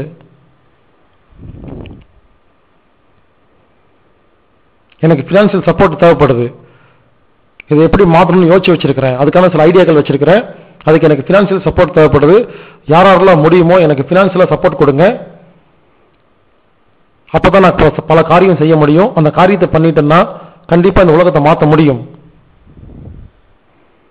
வடிவேல் மாதிரி ஒரு படத்துல வடிவேல் ரோட்ல இருக்கும் போது எங்கிருந்தோ கல்லடிப்பாங்க இல்லையா, பல இடத்துல இருந்து கல்லடிப்பாங்க. யார் அடிக்கிறாங்க, எங்க இருக்கு அடிக்கிறாங்கன்னு தெரியல, அப்படிங்கிற மாதிரி எல்லாரும் சேர்ந்து அடிப்போம். நன்றி சொல்லுங்க, நன்றி சொல்லி பாருங்க, எல்லாமே உலகமே மாறிடும். நமக்கு எந்த மாதிரி உலகம் வேணுமோ, எந்த மாதிரி வாழ்க்கை வேணுமோ அதை கொடுத்த மாதிரி நம்பணும். அதுக்கு நன்றி சொல்லணும். உதாரணத்துக்கு உங்களுக்கு ஒரு கார் வேணும்னா, எனக்கு காரை கொடுத்த இறைவனுக்கு நன்றி. உங்களுக்கு அமைதி வேணும்னா, இறைவா, இறைவன்ட்ட அமைதி எல்லாம் கேட்கக்கூடாது, இந்த பிரபஞ்சத்தை கேட்கலாம் கூடாது. இப்ப உங்களுக்கு என்ன வேணுமோ அது கிடைச்ச மாதிரி கற்பனை பண்ணி நன்றி சொன்னா போதுங்க, இந்த பிரபஞ்சம் கொடுத்துரும். இதான் சீக்ரெட், ரகசியம். இந்த உலகத்தை அமைதியாக வைத்திருந்த உனக்கு நன்றி, இந்த உலகம் நிம்மதியாக வாழ்வதற்கு உனக்கு நன்றி அப்படின்னு திரும்ப திரும்ப நன்றி அப்படிங்கிற வார்த்தையை திரும்ப திரும்ப சொல்லும் பொழுது எந்த மாதிரி உலகம் வேணுமோ கற்பனை பண்ணுங்க. அதுக்கு இறக்கைக்கு உங்கள் கடவுளுக்கு எந்த கடவுளை கும்பிடுறீங்களோ அந்த கடவுளுக்கு நன்றி சொல்லுங்க.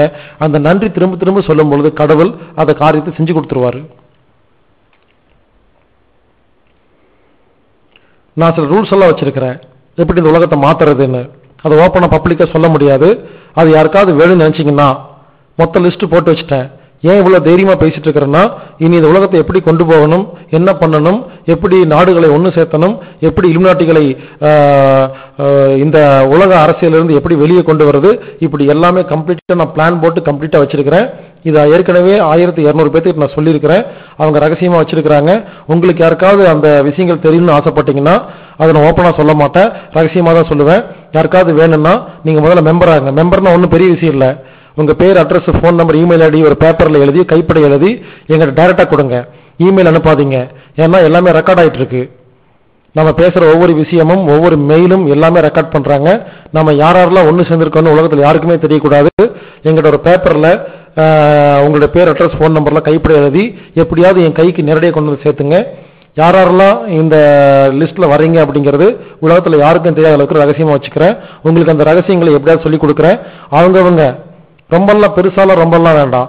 எனக்கு ஒரு 500 பேர் இருந்தா போதுங்க. மொத்தமா 1000 பேர் 500 பேர் ஒழுங்கா வேலை செஞ்சா போதும். இந்த உலகத்தை மாத்திரலாம். முடிஞ்சா வாங்க, ஒன்னு சேருவோம்.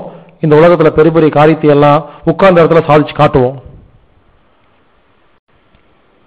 ஒவ்வொரு வருஷமும் எல்லாரும் ஒன்னு சேருவோம், உட்கார்ந்து பேசுவோம். அடுத்து எப்படி கொண்டு போகணும் அப்படிங்கிறத பேசுவோம்.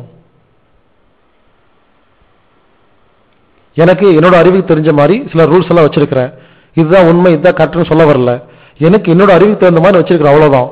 என்னை விட புத்திசாலிகள் நிறைய பேர் ஊர்ல இருப்பீங்க. வாங்க உட்கார்ந்து பேசுவோம், எப்படி உலகத்தை மாத்துறதுன்னு சொல்லி யோசிப்போம். எல்லாரும் ஒன்று சேர்ந்து யோசிக்கும் பொழுது ஒரு ஐடியா கிடைக்கும். அந்த ஐடியாவை அமல்படுத்துவோம், சக்சஸ் பண்ணுவோம். ஏன் தெரிஞ்சே பண்ணுவோம், எதுக்கு மறைஞ்சு மறைஞ்சு பண்ணணும், ஓப்பனா பண்ணுவோம். நல்ல காரியம் தானே பண்றோம். தயவு செய்து யாரையும் பாவம் பார்க்காதீங்க. எப்ப பாவம் பார்க்கிறோமோ அந்த இடத்துல வீக்னஸ். கெட்ட காரியம் பண்ற யாரையும் பாவம் பார்க்காதீங்க. இந்த உலகத்துல ஒரு பெரிய தப்பு என்னன்னா, அடுத்தவங்களை கெட்ட காரியம் பண்றவங்களையே பாவம் பார்க்கறது. பாவம் பார்க்கிற ஒவ்வொரு செகண்டும் நாம தோத்து போயிடுறோம். இனிமேல் ஒரு வருஷம் டைம் கொடுக்கிறேன். 2014 ஏப்ரல் 1ஆம் தேதி இன்னைக்கு 2015 ஏப்ரல் 1ஆம் தேதிக்குள்ள இந்த ஆடியோவை உலகத்தில் இருக்கிற எல்லா அரசியல்வாதி கொண்டு கொடுங்க. இனிமேல் எந்த அரசியல்வாதி ஓப்பனா மைக்கு பிடிச்சு இந்த இலுமினாட்டிக்கு எதிராக பேசுறாங்களோ அவங்களுக்கு மட்டும் ஓட்டு போடுங்க, வேற எவனுக்கு ஓட்டு போடாதீங்க. சொல்றக்கே வக்கில்லாதவங்களுக்கெல்லாம் நாம எதுக்கு ஓட்டு போடணும்? இத்தனை வருஷம் அரசியல் அப்படிங்கிற பேர்ல மைக்க பிடிச்சிட்டு தேவையில்லாம கண்டதெல்லாம் பேசிட்டே இருக்கிறாங்க. உண்மையா என்ன நடக்குது, எது நடக்குது, சமுதாயத்தை எப்படி காப்பாற்றுறதுன்னு எவனுக்கு அக்கறை இல்லை. எப்ப பார்த்தாலும் மைக்க பிடிச்சிட்டு தப்பு தப்பா பேசிட்டு நம்மளே குழப்பிட்டு இவனுக்கு ஒண்ணும் தெரியாம உட்கார்ந்து இருக்காங்க. இவங்களுக்கு நமக்கு அரசியல் தேவையில்லை. உலகத்தில் உள்ள எல்லா அரசியல்வாதிகிட்ட நேரில் போங்க, அவங்ககிட்ட போய் கேளுங்க, சீக்ரெட் சொசைட்டி படி தெரியுமா, நான் பேசுற விஷயம் தெரியுமான்னு கேட்டு பாருங்க. ஒருவேளை எந்த அரசியல்வாதியா தெரியாதுன்னு சொன்னா திருப்பி கேள்வி கேளுங்க. நான் கேட்கிற கேள்வி இது கூட தெரியாம என்ன இதுக்கு நீ எல்லாம் அரசியல்வாதியா இருக்கிற? அடுத்த கேள்வி, யாராவது தெரியும் சொன்னாங்கன்னா தெரிஞ்சுட்டு என்ன பண்றேன்னு கேளுங்க. தெரிஞ்சாலும் திட்டுவேன், தெரியாட்டியும் திட்டுவேன். உலக அமைதிங்கிறது முள்ளு மேல போட்ட சேலை மாதிரி. அதை பொறுமையா பக்குவமா எடுக்கணும். அதை எப்படி எடுக்கணுங்கிறத நாம எல்லாம் கத்துக்குவோம், மெதுவா எடுப்போம். நிம்மதியான உலக அமைதி, சந்தோஷமான ஒரு உலகத்தை நாம் உருவாக்குவோம். நல்ல காரியம் பண்றோம். எல்லாருமே சாகிறதுக்கு காரணம் என்னங்கிறத முதல்ல புரிஞ்சுக்குங்க. பொதுமக்கள் தான் காரணம். பொதுமக்கள் எல்லாம் உட்கார்ந்துட்டு நல்ல காரியம் பண்றவங்களை பத்தி தப்பு தப்பா நினைச்சு பாக்குறது. அப்ப அது நடந்துருது. இனிமேல் நல்ல காரியம் பண்றவங்களை நல்ல விதமா மட்டுமே நினைச்சு பாருங்க. உதவி செய்யாட்டியும் பரவாயில்ல, உத்தரவு செய்யாதீங்க.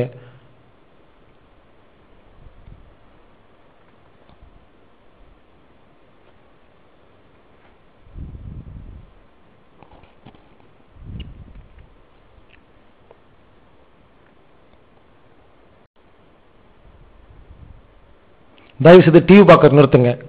குறிப்பா டிவியில் நாடகம் பார்க்கறது நிறுத்துங்க. நாடகம் பார்க்குற யாரையும் நம்ம டீம்ல சேர்த்துக்கிறதே கிடையாது.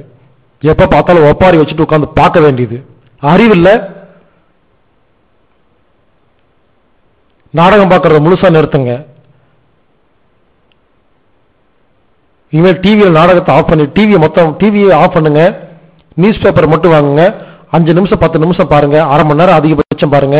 எப்ப நியூஸ் பேப்பர் பார்க்குறோமோ அதுக்கு அதிகமாக டைம் செலவு பண்ண மாட்டோம். மிஞ்சி போனால் அரை மணி நேரம் பார்ப்போம், அப்புறம் தூக்கி குப்பையில் போட்டுருவோம். ஆனால் டிவி ஆன் பண்ணோம்னா 24 நேரம் பார்த்துக்கிட்டே இருக்கிறோம். ஸோ டிவியில் வர நாடகத்தை பார்க்கறது நிறுத்துங்க, கெட்ட காரியத்தை பார்க்கறது நிறுத்துங்க. டிவியில் நல்ல விஷயத்தை மட்டுமே பாருங்க, இல்லையா டிவியை பார்க்காதீங்க. எந்த பிளான் பண்றதா இருந்தாலும் 1000 வருஷம் 2000 வருஷத்துக்கு பண்ணுங்க. உங்க வாழ்க்கையில மட்டும் பண்ணாதீங்க.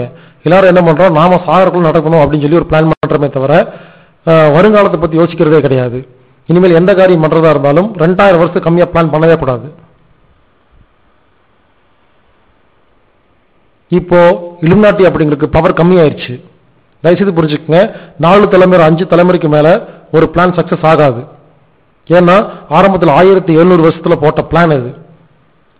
தலைமுறையா மாறி மாறி வரும்பொழுது ஆரம்பத்தில் போடும்போது வீரியமா இருந்துச்சு, இப்ப வீரியம் கம்மியாயிருச்சு. ஏன்னா 5வது தலைமுறையா அந்த பிளான் அப்ளை பண்ணிருக்காங்க. இவங்கெல்லாம் பிறக்கும் போது சில்வர் ஸ்பூன்ல பிறந்தவங்க, இவங்களுக்கு வசதியா இருந்தவங்க. இவங்களுக்கு ஏழையோடைய அருமை தெரியாது, கஷ்டம் தெரியாது, நோய் என்னன்னு தெரியாது. அதனால இவங்களால சமாளிக்க முடியாது. நம்ம அடிபட்டவங்க, நோய்வாய்ப்பட்டவங்க, நம்மளாம் கஷ்டத்தை பார்த்துருக்கிறவங்க. நம்மளுடைய வீரியம் உலகத்தில் யாருக்குமே வராது. எல்லாம் ஒன்று சேருவோம்.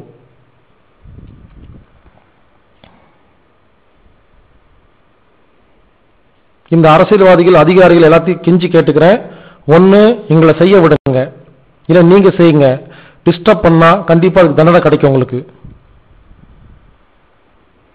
இதுலயும் குறிப்பா தமிழ் பேசுற ஒரு ஜாதியில இந்த காரியத்தை நிறைய பண்றாங்க. அந்த ஜாதியோட பேர் சொல்ல விரும்பல, இல்லுமினாட்டி பேரே சொன்னாலும் இந்த ஜாதி பத்தி ஏன் பேர் சொல்ல விரும்பலன்னா அவங்க திரும்பணுங்கிற டைம் கொடுக்குறேன்.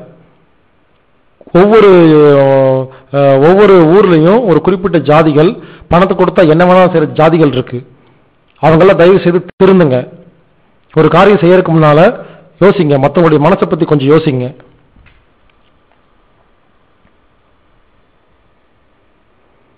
இப்போதைக்கு இவ்வளவுதான் சொல்ல முடியும். இன்னும் நிறைய விஷயங்கள் இருக்கு. சொல்யூஷன் நம்ம என்ன பண்ணணும் அப்படிங்கிறதுக்கு நிறைய விஷயங்கள் இருக்கு. முதல்ல எல்லாரும் ஒன்று சேருவோம். அடுத்த அறிவிப்பு வரும், அப்ப நான் என்ன செய்யணுங்கிறத தெளிவா சொல்றேன். யாரெல்லாம் உலகத்தை காப்பாற்றுற அக்கறை இருக்குதோ முதல்ல நீங்க உங்களுடைய பேர் என்கிட்ட கொடுங்க. நம்ம எல்லாம் ஒன்று சேருவோம், ஒரு இடத்துல மீட் பண்ணுவோம், எல்லாரும் குரூப் டிஸ்கஷன் பண்ணுவோம்.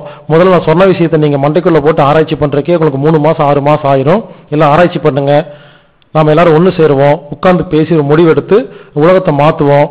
தயவுசெய்து புரிஞ்சுக்குங்க, நினைச்சா முடியுங்க. யாருமே நினைக்கிறதே இல்லைங்க. நம்ம தாங்க உலகத்திலேயே கொம்ப, நம்ம என்ன வேணாலும் செய்யலாங்க. நல்ல காரியம் பண்றதுக்கு எதுக்குங்க யோசிக்கணும்? வாங்க எல்லாரும் ஒன்று சேருவோம். அநியாயம் எப்பொழுதெல்லாம் தலைவிரிச்சு ஆடுதோ அப்பெல்லாம் நான் வருவேன்னு சொல்லியிருக்காரு.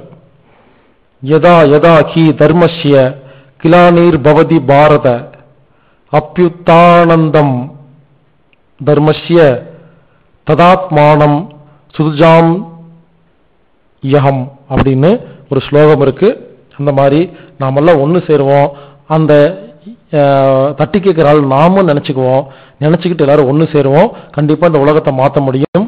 இப்போதைக்கு அவசரமா முடிவெடுத்து சொல்லியிருக்கிறதுனால என்ன அறிவுக்கு எட்டன வரைக்கும் சொல்லியிருக்கிறேங்க. இன்னும் நிறைய விஷயங்கள் இருக்கு, அதை நான் யோசிச்சுட்டு இருக்கிறேன், லிஸ்ட் போட்டு வச்சிருக்கிறேன். வாங்க ஒன்று சேருவோம். நம்ம எல்லாரும் சேர்ந்து தான் பண்ண போறோம், நான் மட்டும் தனியா பண்ண போறதில்ல. ஜாலியா பண்ணுவோம். ரொம்ப ரிஸ்க் எல்லாம் எடுத்துட்டு வெறித்தனமா எல்லாம் பண்ண வேண்டாம். ரொம்ப வெறியோட கவலையோட டென்ஷனோட பண்ணா அதுவே ஒரு நோய் வந்துடும். ஜாலியா நம்ம இந்த உலகத்தை திருத்துவோம். வாங்க உலகத்தை திருத்தலாம்.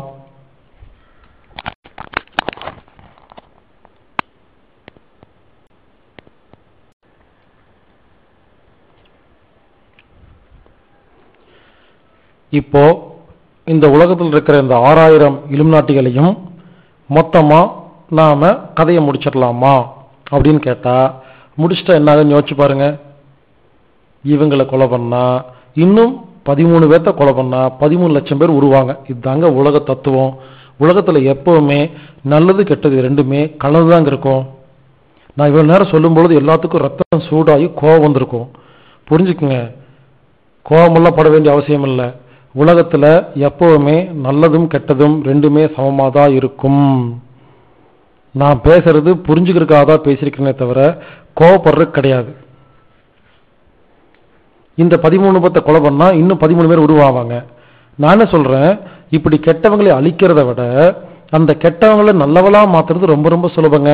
இப்போ இந்த உலகத்தை எல்லாம் சந்தோஷமா நிம்மதியா வாழ வைக்கணும்னா இதே 6000 பேர் மட்டும் நினைச்சாங்கன்னா கண்டிப்பா முடியுங்க. உதாரணத்துக்கு ஒரு நாட்டில் இருக்கிற முதலமைச்சர் எல்லா மக்களையும் ஏமாத்தி போய் சொல்லி அராஜகம் பண்ணி ரவுடித்தனம் பண்ணி முதலமைச்சர் யாருன்னு வச்சுங்களேன், அவரு மட்டும் ஒருவேளை திருந்திட்டார்னா யோசிச்சு பாருங்க, அவரால் நல்ல காரியம் சூப்பரா பண்ண முடியும். அதனால நாம இவங்களை அழிக்கிறது அப்படின்னு யோசிக்கிறத விட இவங்களை திருந்துறதுன்னு யோசிக்கிறது ரொம்ப ரொம்ப சுலபம். எல்லாரும் நினைச்சிட்டு இருக்கிறாங்க அவங்க எல்லாம் திருந்த மாட்டாங்க அப்படின்னு. எங்க திருந்த மாட்டாங்க நினைச்சா திருந்த மாட்டாங்க, திருந்துவாங்க நினைச்சா திருந்துவாங்க. உலகத்தில் இருக்கிற எல்லாரும் சேர்ந்து எங்க 13 பேர்த்த திருத்தருக்கு 13,000 பேர் ஒன்னா உட்கார்ந்து காலையிலும் சாயந்தரமும் இந்த இலுமினாட்டி குடும்பத்தை சேர்ந்த அனைவரும் நல்ல காரியம் மட்டுமே செய்கிறார்கள். இவர்கள் மனதில் அன்பு வரட்டும், கருணை வரட்டும், நினைச்சு பார்த்தா வந்துருங்க. இதுதாங்க எனக்கு தெரிஞ்சு ரொம்ப சுலபமான சொல்யூஷனா இருக்குது. கத்தி வேண்டாம், ரத்தம் வேண்டாம், ஒண்ணு வேண்டாம். வீட்டுல உட்கார்ந்துட்டு நினைச்சு பார்த்தா நடக்கும். எல்லாரும் ஒண்ணு சேர்ந்து நினைப்போம். இந்த இலுமினாட்டிகள் வெளிகிரகத்திலிருந்து வந்தவங்க, ஏலியன்ஸ் அப்படின்னு சில பேர் சொல்றாங்க. அப்படியெல்லாம் கிடையாது, எல்லாமே மனுஷங்க தான். இது சம்பந்தமா ஆராய்ச்சி நான் முடிச்சுட்டேன். எல்லாரும் மனுஷங்க தான். மனுஷனுக்கு முடியும், நினைச்சா முடியும், நம்ம நினைக்கிறது இல்லை. இவங்க ஒன்றும் ரொம்ப மோசமான ஆள் கிடையாதுங்க. இவங்க என்ன பண்றாங்க அப்படின்னு கேட்டா உலகத்தை ஏமாத்திட்டு இருக்காங்க. இதைத்தான் லோக்கல்ல ஒரு கவுன்சிலர் குட்டி தெருவை ஏமாத்திட்டு இருக்கிறாரு. கொஞ்சம் எம்எல்ஏங்கிறவர் ஒரு 15 ஊரை ஏமாத்திட்டு இருக்கிறாரு. எம்பி அப்படிங்கிறவர் ஒரு 40-50 ஊரை ஏமாத்திட்டு இருக்கிறாரு. மினிஸ்டர் அப்படிங்கிறவர் ஒரு 100 ஊரை ஏமாத்திட்டு இருக்கிறாரு. முதலமைச்சர் அப்படிங்கிறது ஒரு ஸ்டேட்டை ஏமாத்திட்டு இருக்காரு. பிரதமர் அப்படிங்கிறவர் ஒரு நாட்டை ஏமாத்திட்டு இருக்காரு. அதிபர் அப்படிங்கிறவர் நாட்டை பிடிச்சி. இவ்வளவுதாங்க.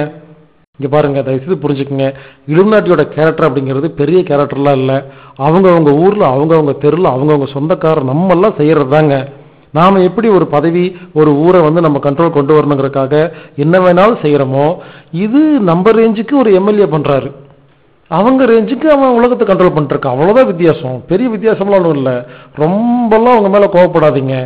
அதே மாதிரி கேரக்டர்ல அவங்கவுங்க ரேஞ்சுக்கு ஒரு வேலையை செஞ்சுட்டு தான் இருக்கிறோம். அதே மாதிரி உலகத்தை ஆள்றது அப்படிங்கிறது ஒரு சர்க்குலர் டைமென்ஷன். அதாவது ஒரு காலத்துல இந்தியாவை சேர்ந்தவங்க தான் உலகத்தை ஆழ்ந்துட்டு இருந்தாங்க. அப்போ அவங்களுக்கு வீரியம் பலம் ஜாஸ்தியா இருந்துச்சு. அப்போ ஏன் இந்த இந்தியர்களை இலுமினாட்டி சேர்த்திக்கிறது இல்லைன்னா, 1700 வருஷத்துல எல்லாம் பாத்தீங்கன்னா இந்தியாவில் மட்டும்தான் அதிக நாலேஜ், பலம், சக்தி, வளம் எல்லாமே நிறைய இருந்துச்சு. அப்போ அவங்க எல்லாம் இந்தியாவுக்கு வரும்பொழுது அப்ப இருந்த நமது தாத்தா பாட்டியெல்லாம் இவங்களை மதிக்கல. அவங்களுக்கு திமிரு, நமக்கு நிறைய தெரியும் அப்படிங்கிற திமிர்ல இவங்க அவங்கள மதிக்காம இருந்தனால இப்ப அவங்க இவங்கள மதிக்காம இருக்காங்க. அவ்வளவுதான். உலகங்கிறது ஒரு வட்டங்க, ஒரு சர்க்கிள். இன்னைக்கு எந்த ஊரு புது ஊரோ ஒரு நாள் பழைய ஊரா மாறும். இன்னைக்கு எந்த ஊரு பழைய ஊரோ ஒரு நாள் புது ஊரா மாறும். இப்படி எந்த நாட்டுக்காரங்களுக்கு அறிவு இல்லையோ ஒரு நாள் அறிவு அதிகமா வரும். எப்ப அறிவு அதிகமா வருதோ அப்புறம் கீழே வந்துதாகணும். அமாவாசை வந்தா பௌர்ணமி வரணும். ஞாபகம் வச்சுக்கோங்க. இப்போ அம்பானி குடும்பத்தை எடுத்துக்கலாம். அம்பானி அவர் பண வசதி இல்லாம வசதியே இல்லாம இருந்தாரு. அவர் என்ன பண்ணாரு, கோடிக்கணக்காக சம்பாதிக்கணும்னு ஆசைப்பட்டாரா? இப்ப அனில் அம்பானி, முகேஷ் அம்பானி இருக்கிறாங்க. இவங்க இன்னும் கொஞ்சம் சம்பாதிப்பாங்க, இவங்க பேரம் பேத்தி இன்னும் கூட சம்பாதிப்பாங்க. இப்படி 4 தலைமுறைக்கு மட்டும்தாங்க, 5 அதிகபட்சம் 4ல இருந்து ஒரு 5-6 தலைமுறைக்கு மட்டும்தாங்க ஒரு போட்ட பிளான் போகுங்க.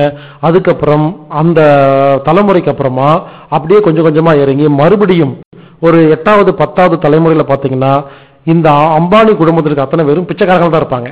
இது உலக நீதி. இது யாரும் இது தெரிஞ்சுக்கிட்டா போதுங்க. உலகத்தை எதெல்லாம் புரிஞ்சிருங்க. உலகத்தில் எந்த நாடு நல்ல வீரியமா இருக்கோ அது பலம் இருக்கிறது வீக் ஆகும், வீக்கா இருக்கிறது பலமாகும். ஒரு சைக்கிள், ஒரு சர்க்கிள். இது மட்டும் புரிஞ்சுக்கிட்டா இப்ப இலுமினாட்டிகள் அப்ப ரொம்ப வருஷத்துக்கு முன்னால முட்டாளா இருந்திருக்கிறாங்க. இவங்களை யாரும் மதிக்கல. இப்ப இவங்க மதிக்கணும்னு நினைச்சிட்டு பெரிய போயிட்டு இருக்கிறாங்க. சோ இவங்க குடும்பத்தை செஞ்ச 5வது தலைமுறை 10வது தலைமுறை மறுபடியும் அவங்க முட்டாளா போறவங்க. அவ்வளவுதான் வித்தியாசம். வினை விதைத்தவன் வினை அறுப்பான், திணை விதைத்தவன் திணை அறுப்பான். இதை மட்டும் திரும்ப திரும்ப ஞாபகம் வந்துருச்சுன்னா நமக்கு யாரு மேலேயும் முதல்ல கோபம் வராதுங்க.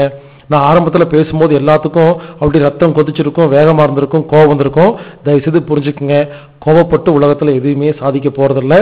எல்லாமே எது நடக்குதோ அது நன்றாக நடந்துட்டு இருக்கு. எது நடக்குமோ அதுவும் நன்றாக நடக்கும். எது நடக்க போகுதோ அதுவும் நன்றாக நடக்க போறது அப்படிங்கிற கீதாச்சாரத்தை மட்டும் நினைச்சு பாருங்க. எல்லாத்துக்கும் இறைவன் தாங்க காரணம். இறைவன் அனுமதி இல்லாம உலகத்துல எதுவுமே நடக்காதுங்க. அண்ட பிரம்மாண்டத்தை படைச்ச இறைவன் அப்படின்னு வாய்களே பேசுறமே, அந்த இறைவனுக்கு இலுமினாட்டி பண்றதெல்லாம் தெரியுமா தெரியாதா? தெரியாதுன்னு சொன்னா அப்படிப்பட்ட இறைவன் எனக்கு தேவையே இல்லைங்க. அப்புறம் என்னங்க இறைவன்? உண்மையிலே சொல்றேங்க, இந்த உலகத்தில் நடக்கிறது எல்லாமே ஒரு டிராமா. நம்ம பார்த்துட்டு இருக்கிறது எல்லாமே ஒரு டிராமா. இதை பத்தி நான் கடைசியா உங்களுக்கு விளக்கமா சொல்றேன். இன்டர்நெட் தான் இந்த இலுமினாட்டிகள் உலகத்தை கண்ட்ரோல் பண்றதுக்காக பயன்படுத்த ஆயுதம். ஆனா அதே இன்டர்நெட் தான் அவங்களுக்கு விஷமா மாறப்போகுதுன்னு அவங்களுக்கே தெரியல. இன்டர்நெட் மூலியமாக கூகுள் விக்கிபீடியா மூலமா தான் நாம அவங்களை அட்டாக் பண்ணி அவங்களை மொத்தமா முடிக்க போறோம். இது கூட அவங்களுக்கு தெரியாதுங்கிறது தான் உண்மை. இப்ப பாருங்க, நான் பேசின விஷயத்தை நெட் மூலியமா உலகத்தில் இருக்கிற எல்லா மக்களுக்கும் ரீச் பண்ண முடியுதா? கஷ்டப்பட்டு அவங்க உருவாக்கி கொடுத்த அந்த நெட் மூலியமாவே அவங்களே நாம முடிக்கிறோம் அப்படிங்கிறது, உலக அமைதிக்காகவும் அந்த விஷயங்களை பயன்படுத்திக்கிறோம் அப்படிங்கிறது ஒரு அதிசயமான விஷயம். ஆமாங்க, இன்டர்நெட் தான் இவங்க பலமா நினைச்சிட்டு இருந்தாங்க. அதே இன்டர்நெட்டை வச்சுதான் நாம இவங்களை ஒண்ணும் இல்லாம பண்ண போறோங்கிறது உண்மை.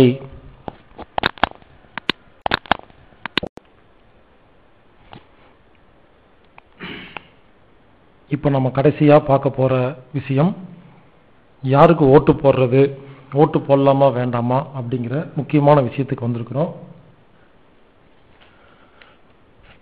காங்கிரஸ் கட்சி அப்படிங்கிறது 100% இலுமினாட்டியோட கட்சி.